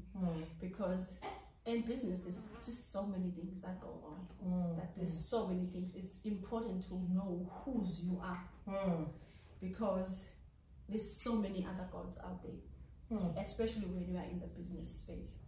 So it's not only about managing your emotions, it's also about managing yourself, knowing who you are, knowing what your vision is, because you will be distracted by what other people are doing when those rainy days comes, and when those rainy days comes. And I think also as women in business, it's also important to be content in who you are. You know, this thing of knowing exactly who you are. You know, not in a bad way, not to be arrogant or say, okay, I know who am I, I'm worthy, but just knowing where you stand with God, and knowing your position in God, knowing your place in God. So I think those are just 3 key things that I want to highlight, which have been the biggest strength into overcoming the emotions. It's a roller coaster, I will not lie. Some days are up, some days are down, some days are really, really like down. And you still have to put a plate on the table. There's kids involved, there is your life involved. And I think going back to what you've said, emotions are part of who we are. I think there's a scripture actually in the Bible that we are the spirit being built into the physical being, built into a body. And that spirit, it goes with, you know, these emotions. There's emotions each and every day. Jesus Christ himself had an encounter where he was being emotional. But for me, one thing that have stood out for me in that particular story, when he was beaten up, when he was pierced on the side, when he was humiliated, harassed, and all, he took the emotion, he showed the emotion when he said, Lord, if this cup was for me, let it pass. So what I personally do is I take the emotions. I understand that I'm a human being. I don't act as if, oh, I've got everything under control. No. But who I talk to, who I express my feelings to and emotions to, is very key, because you know the business is a dangerous place to be, and you meet women, and the very same women, they can break or make you. So for me, that's why I was saying whose I am is key, because you know when those days come, I draw strength from God to say, okay, Jesus himself wept, and he realized that, hey, things are not going okay. And I always go back to him and say, Lord, it's dry, sales are zero, business is not working, you know, whatever that I'm trying is not working out. I always go back to cry to him. And you know, also having kids, I haven't shut the door of my kids seeing my vulnerability, but also I've opened it so much that they see who am I being vulnerable to. So what I do is I express exactly how much I feel right at the feet of Jesus.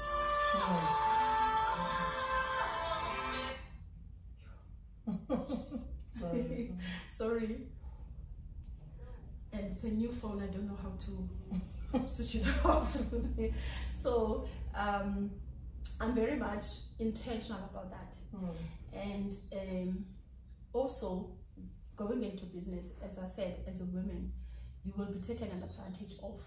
You will feel that, what the hell was going on in that meeting? Why did they undermine me? Because you are a human being, painting back at what you were saying, to say you want to cultivate that.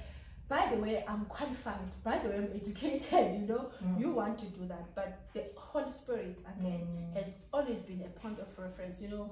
It quiets you. It just silences you. In days where you want to, like, hey, I can prove it to you that I'm not just any woman, you know. So taking things to God through the word, you know, filling yourself so much with the word, and also relying on what God says every single day. Because sometimes I'll be like, okay, like for example, Tuesdays, we do the strategic planning, we do our posters, we do all those things. But some days God will just say, call this person, and of which it's not the day for me to call my clients. Call this person, and I'll rely on the Holy Spirit and not do everything else that I've planned, and just rely on what God wants me to do instantly, you know. It works. It works out. But however, what I've also okay, the key things that makes us so emotional, maybe especially into becoming broken in business, is the fact that sometimes we deal with people. We know people.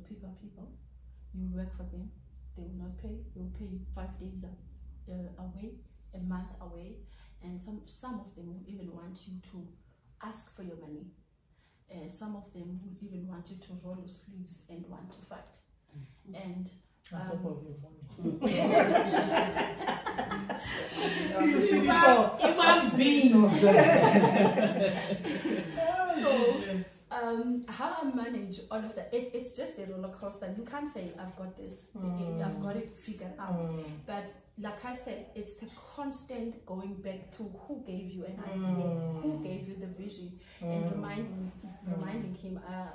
There's a word in the Bible which says remind me.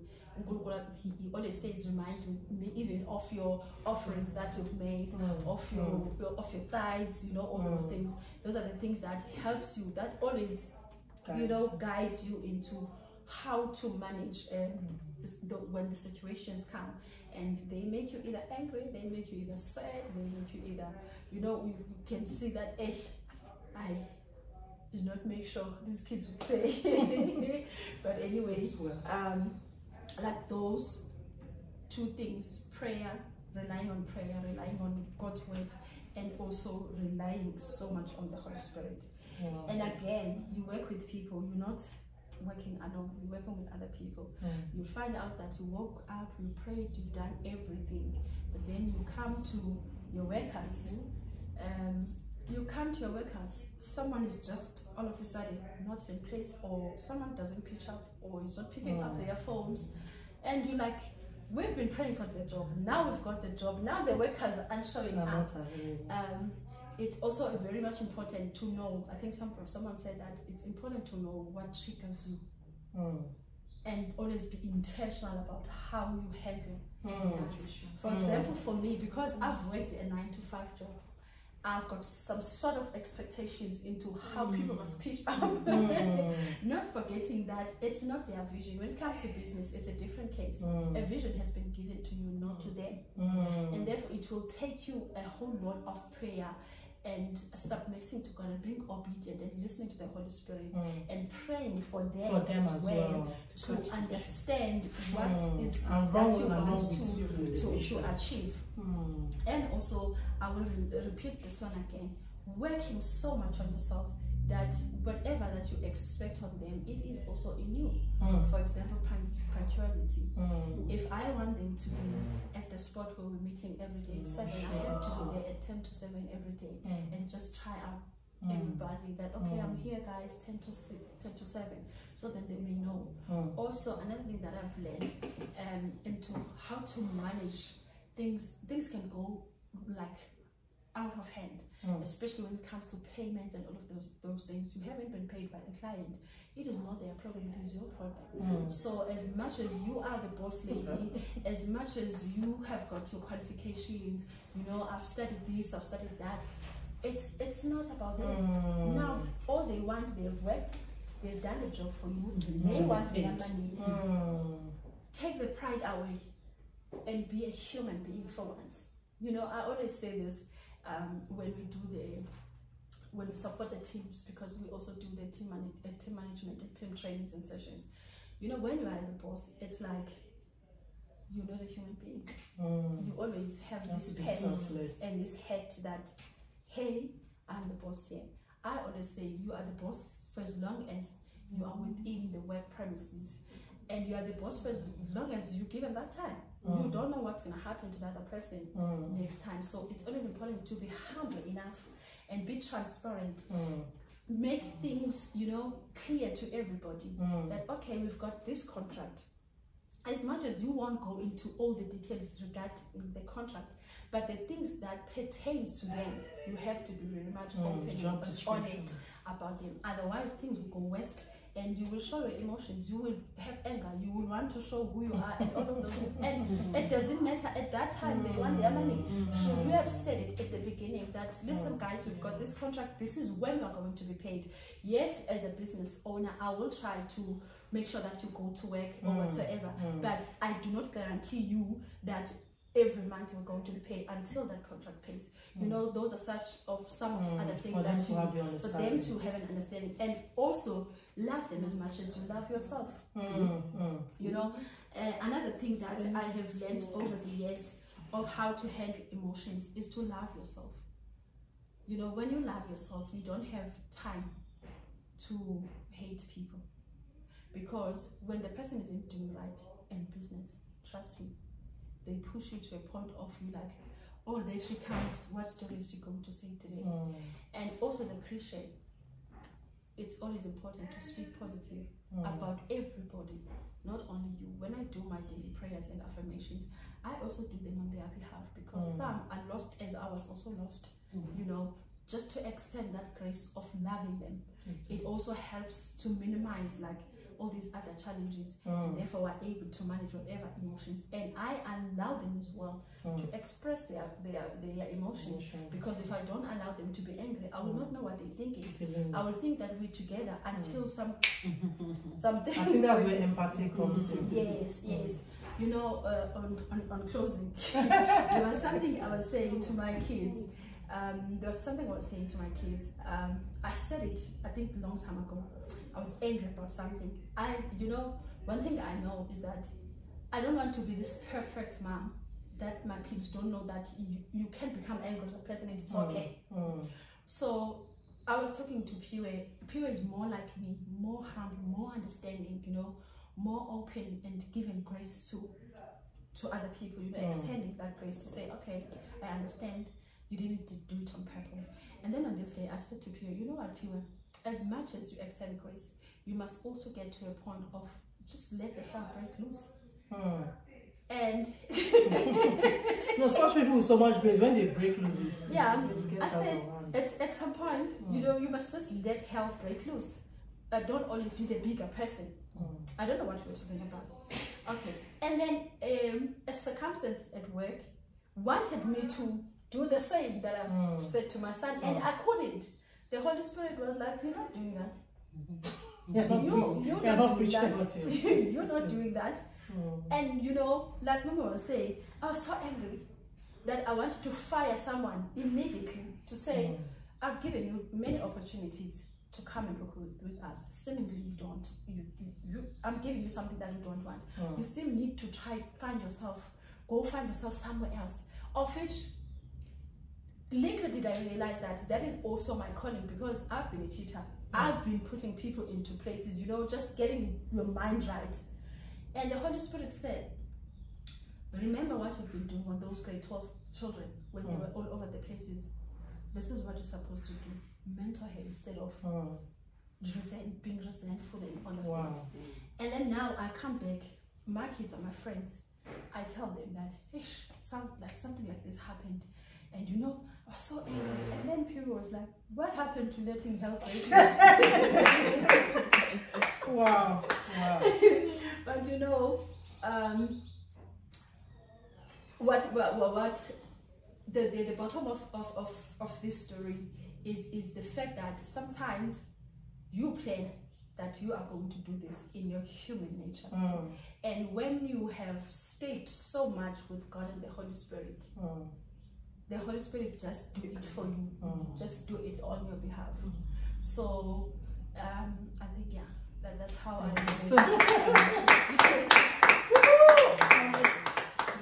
You said a lot, eh? And I think I will just use 5 minutes. God help me. Let me just use 5 minutes. Yes. I want to chip in that our own managing emotions affect everyone. If, for example, because I want to into business, one, if the business is not going well, let's start from the marriage. You get to, you tell your husband, no visa today, one. Secondly, I'm not in the mood, even to cook. Everybody find your way into marriage. Come to the children. The children come to tell us and say, Mommy, in fact, we are going for interest. Hey, I'm not even make 20 rand today. You are asking me for which money? Don't you know business is quiet? It's November. It's quiet. Comes to the church.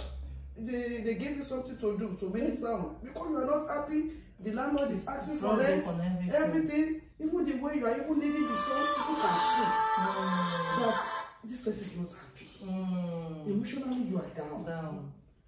So the business aspect affects everything. It affects everyone, because when this is not going right, you are sad. And you don't even know when you bring it out to your in-laws, to your friends, in the church, your children, even your husband.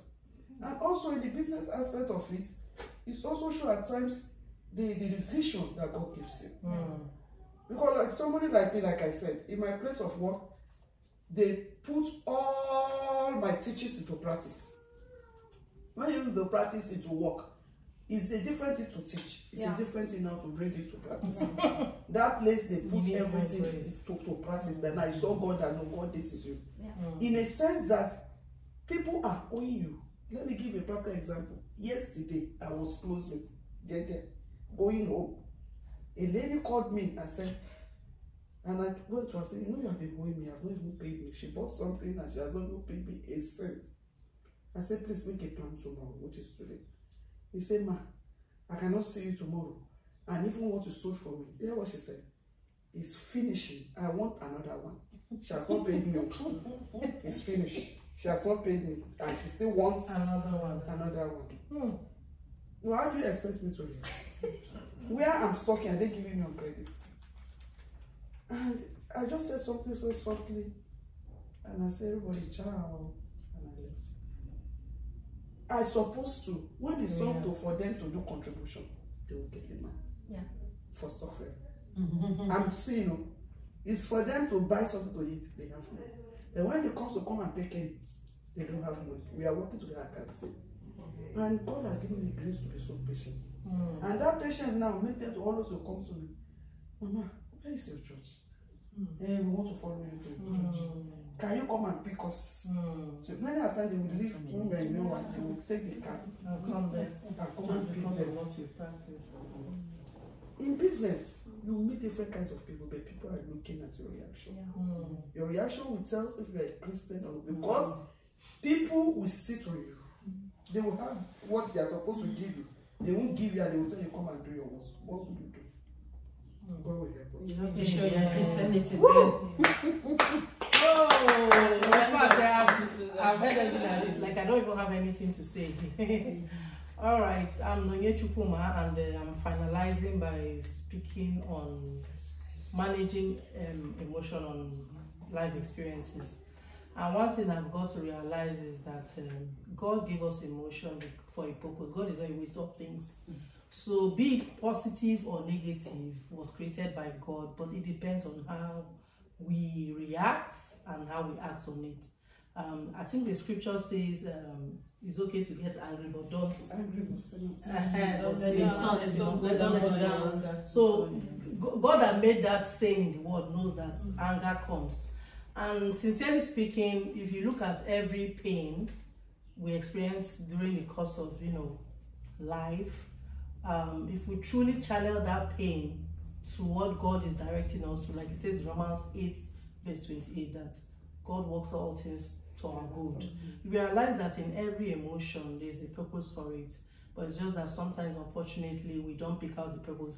I've heard of people, it took them to lose their husband. I've interviewed one lady that it took her to lose her husband for her to realize the actual purpose God actually wanted her to live out to, because her husband, she was looking up to her husband as a God, like he's one that leads the prayer. She can't start up from her bed to call for family prayer and all that. He was like everything to her. And then it's not like, I don't know, but I would just say God, when she was doing the course of the interview, she said she feels God made it happen for her to wake up, for her to arise to her calling. Because if at all her husband was still there, it's not like she's happy that he's gone, but she woke up, like she travels countries, and she's accomplishing a lot for God's kingdom, that it took her husband. So, and this morning I was also listening to a minister that was preaching, and she said, when God told Abraham to take his son Isaac and kill his son, it wasn't about killing him really. God wanted him to, that obsession we have, I discussed, somehow God wanted to see that son was an idol to him. And for him to even agree willingly, God could see that, okay, I've tested this. So sometimes God allows us to go through these emotions to see how we'll treat it, to see how we'll react to it. Are we going to allow life experiences to take control of us, to take control of the way we act, the way we respond, and the way the way people see us? Are we going to allow those circumstances? Because if we look at every Bible character, sincerely speaking, they all had their own piece of cake, starting from David. In fact, the whole Psalms, if you take time to read the whole Psalms, you realize it was just David crying out to God and pouring out his emotions.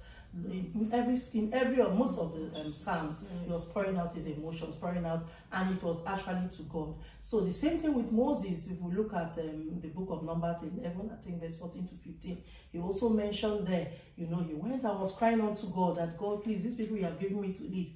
Because sometimes in terms of leadership, as you mentioned, being a boss, expectations are high. People want you to go left, you go left. They say go right, you go right, go middle. It's difficult to please, and we all know how the Israelites treated him. So he got to a point he also cried out. The same with Jonah when God sent him out. So we realize that each and every one of them, in one way or another, had their outbursts, and that goes to show us that we're all emotional beings, and God made us to have those emotions to see how we can bring out something out of it. And if we channel it in the right way, I believe that it will really, be for God's glory. So I would like to speak about a few triggers. We've talked about jealousy, anger, but there are areas that sometimes are quite subtle that we do not know, like doubt. Sometimes you might be hit with a certain challenge in your life that you begin to doubt if God actually, you begin to doubt your salvation, really. There was an experience I had lately where God had told me that this thing is going to be done. And because I've seen God do so many things, even in terms of my studies and all that, I was so certain that yes, God had said it, he will do it. I was almost like bragging in my, I don't know if I was leaving God out of it, because I was still asking God, but God, I didn't leave you out of it. But maybe God saw that I was now glorying more in that thing, you know. And God just made something that was going all well and right, just turned from nowhere, it became wrong. They now say the same story, like, okay, no, actually something went wrong. I said, Kilo de God, why are we going back to square one? Everything you're doing in my life will first of all be going right, then will go wrong. What have I done? You know, so, but I had to definitely I had to now take out time and say, God, there's something you want from me. I had to bring out, because the way the thing was going, I was like, God, this is Thanksgiving, November, God has answered all my prayers. I've ticked all my checklist, everything God has answered. November, I'm just going to be thanking God. Immediately that thing just backfired. I wanted to pull back. I said, God, I'm not giving any Thanksgiving again. It's like, in fact, this is the cocoa I wanted you to do. And now, it has not happened. So what's the point now of even doing Thanksgiving? So one night, the Holy Spirit appeared and, was speaking to me and prompted me. That day I woke up and I was so sober. I felt like crying. I felt like rolling. You know, when God breaks you, He said He wants me to be broken, because sometimes you want biscuit, God give you, want chocolate, God give you, want chewing, you start bragging to everybody. God is a gift. Anything you ask Him, He give you. But God also wants you to learn, and sometimes He also wants you to stretch. He wants to test your patience. He wants to test your perseverance. What happens when He doesn't give you? Is the world going to end? He wants to see that. And I've seen God do that in many areas of my life. This is starting with my PhD studies. You know the story. I believe that this morning He was speaking to me. He was reminding me about it, that really, if I had gotten that thing when I wanted it, the way I would have gloried in it, people will not see God in it. But the way it happened, now if you say, doctor, it's like, don't even call me that doctor, just call me my name, because God beat me, like He beat me blue black, He humbled me. So it made me, anytime I'm facing any challenge, and that goes to what I'm speaking about, like life experiences, when the doubt starts coming. Because this is, as I was saying, I was expecting God to do, God has started it, I was getting good news, all of a sudden good news turned to bad news, you know. And I was like, God, there's no need to thank you, there's no need to do November Thanksgiving. I was like, and God was like, look at you. Your mom was ill, I healed her, this and that. So that is not enough. I must give you every piece of cake you want in your mouth. You know, I cried that day. I was like, God. And so it made me, it charged me up. I got up and I said, first of all, for in fact, the whole November, I'm going to be remembering one thing God has done, and I'll meditate on the scripture for that. So I think when we're faced with anything that triggers us, whether that, because I'm telling you, I started to doubt if it was God that was speaking to me. Until God intervened and said, it's me that was speaking, but I had to delay it. I had to change it. As it says in that Romans 8:28, that He sometimes, He'll turn it for our good, even when it seems like it's bad. But learn the lesson He's teaching us. It's not, you shouldn't get to a point of doubt. And sometimes the fear, worry, and anxiety that comes, are major triggers of emotions. Sometimes you feel fear, feel like, hey, God, sometimes it's worry, sometimes it's anxiety. In fact, sometimes you can't even define it. So it's good for us to also start identifying these triggers. When is it fear? If it's fear, speak to that fear. The Lord is my light and my salvation. The Lord has not given us the spirit of fear. So learning to counter those feelings with the word, meditating on the word, and renewing your mind constantly is what I started learning to do this November. And I'm praying that every viewer that is watching, whatever life experiences you are facing, fear, worry, anxiety, sometimes even guilt. The enemy will make you start feeling guilt that maybe you were bragging. The other day, the enemy was telling me it's because you talk too much. The other day, he went and wrote on Facebook this thing. I was like, well, that thing I wrote is not word of God. So I started to ask God, is that thing I shared, was it wrong? Was it to hurt anybody? Wasn't it for your glory? And God said, see, sometimes I should be careful, because when there's the voice of God and the voice of the enemy, sometimes the enemy will turn that thing into condemnation until you are getting convicted. And God is not meant to make you feel guilty, because guilt is another trigger. Yes. You keep feeling guilty. Sometimes you feel guilty as a parent. Oh God, I'm not playing my role. Oh God, I've failed as a parent. Oh God, this and that. Watch that guilt. Identify it. Is that guilt coming from condemnation? Because the enemy will use it to make you torment you and haunt you and all of that. If it's coming from God, it comes as a conviction and to be a prompting from the Holy Spirit. So sometimes I don't even identify. I'll feel, all of a sudden I wake up with guilt. I'm like, God, I'm the most worthless human being. Look at this thing I did. Oh God. I'll start raining these things on me. And then I will imagine the Holy Spirit will just intervene and say, no, that's not me speaking. Immediately I will go into prayer. So we have to be able to recognize these voices, recognize these triggers, and be able to, give them back what they deserve. So those guilt, those subtle triggers, guilt, doubt, even loneliness. Loneliness, sometimes the thing will just make you cut yourself away. You feel like everybody is misunderstanding you, everybody hates you, everybody does not like you, everybody's like you're forcing yourself on people. Seeking God's face in that time can also intervene. God can help you, heal you, and even those people you feel that are against you, because I think it's the enemy that is just using your mind to fight you. You have to recognize that that is not of God. So I pray the Lord will help us in whatever life experiences you might be facing. Sometimes it has to do with grief, when you're mourning a lost one, a child, a husband, or a job, or financial crisis. All of those things are life experiences. And as we can see in the scriptures, most people that survive these experiences, they always went back to God. And starting from Moses to David, each and every one of them, they had to go back to their maker, not necessarily condemning yourself or looking inwardly. Yes, sometimes you have to check yourself to know examine yourself to know how to help yourself out, but you can only do that with the help of God. So I pray that in whatever life experiences we are facing, in our marriages, in our parenting, in what else if it's our ministry, in our businesses, in our family, friendships, relationships, even with our siblings. Sometimes you can just misunderstand each other for a very long time. It's good for us to always go back to God. I think going back to God is a way the Holy Spirit will also help us walk through that journey. And at the end of the day, God's name will be glorified, and every emotion, God will give us the grace not to let it spiral out of control, but instead subject it to the Spirit of God. Every feeling that is not of God. God made us also feel joyful, peaceful. So taking it back to prayer and God, sometimes even when you don't have the words, there are times that I feel so disappointed. I feel like the words to pray are not coming out. But thank God for encouragement in Romans 8:26, where he says he has given us the Spirit of God to intercede on our behalf. So those times when I just open my mouth and I feel like nothing is even coming out, it's either I speak in tongues or I pray worship. In that worship, I'm still praying. Or meditate on a scripture. Like I said, this whole in November, I wanted to feel disappointed and bitter. I said, lie. Then we have tried me so many times, you're not getting me this time. And I took it a point of duty. I gave myself that assignment because he got me in January.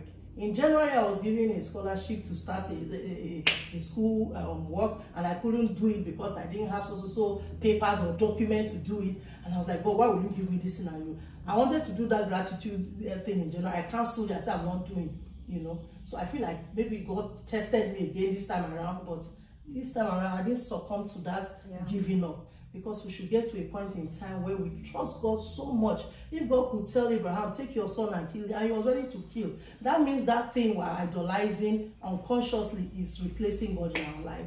So whatever is the case, when we submit it to God and trust him, walk with him one step at a time, one day at a time, I believe that the Lord will perfect all that concerns us. So thank you so much for listening, viewers. I do recommend books for friends, for myself. Okay.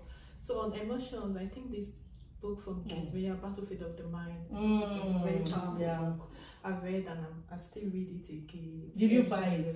Yeah, I bought it when I was in Nigeria. I still have it. Battlefield of the Mind. I read online a bit. It's a very good book. How to control your emotion, how to deal with past trauma, how to deal with she shared her experience in Battlefield of the Mind. If you can get it, it's a very wonderful. Yeah. Thank you so much. There's Battlefield of the Mind for adults and there's Battlefield of the Mind for teenagers. Wow. So I think we can get that online, right? Yeah. It should be on Amazon. Okay. And viewers, thank you so much for listening. I don't know if there's any contributions to what I've said, or maybe we've said so much. It's been a long day. Let's just finalize by praying. Viewers that are watching, thank you for staying tuned. It has been a lengthy one, but I believe that we've all have learned. I have learned from all my sisters here, and I believe that you have learned. Please feel free to drop your comments, contributions as always. And as we wrap up this session, we want to pray with you. We want to hold our hands together and pray for us. Father, we thank you. Thank you, Lord. We understand that this was not just a podcast, but this was a spirit-filled moment for every one of us, oh Lord, and for the viewers at home, Lord. We thank you for every impartation, Lord God Almighty, that has taken place in this place. And we know for sure that Lord God Almighty has got a place in the people at home, in the people who go to the workplace, in families, in the friendships, oh Lord. And Lord, we thank you that even Lord God Almighty, this podcast will not only reach us, Father, but it will reach every individual that is meant to reach, oh God. Lord, we thank you even for this union, oh God, in the name of Jesus. Father, we pray that even, Father God, this gathering, Lord, is not the last one, Father. It is not the end, but it is just the beginning of great things to come, oh Father. Lord, we thank you for each and every individual. Meet them in their place of need, oh God, in the name of Jesus. Father, we thank you for strength. We thank you for the praises that we shall sing, Lord God Almighty, this November, this December, oh Lord. We thank you that our lives, oh God, are going to be changed, even us as individuals, oh God. We thank you, Father, for families that are represented in this gathering, oh God, in the name of Jesus. Lord, have your way out of this, oh God. Have your way out of this, oh Lord. Let it not be just a gathering of sisters, Lord, but an enrichment to families, to home, to marriages, oh God. Let your grace, oh Lord, fill us in the name of Jesus. Lord, we give you praise, glory, honor, and adoration, for it belongs to you. Amen. Amen. Thank you so much, sisters. God bless you all. Viewers, God bless you. And see you next year, 2024, on our next session. Bye.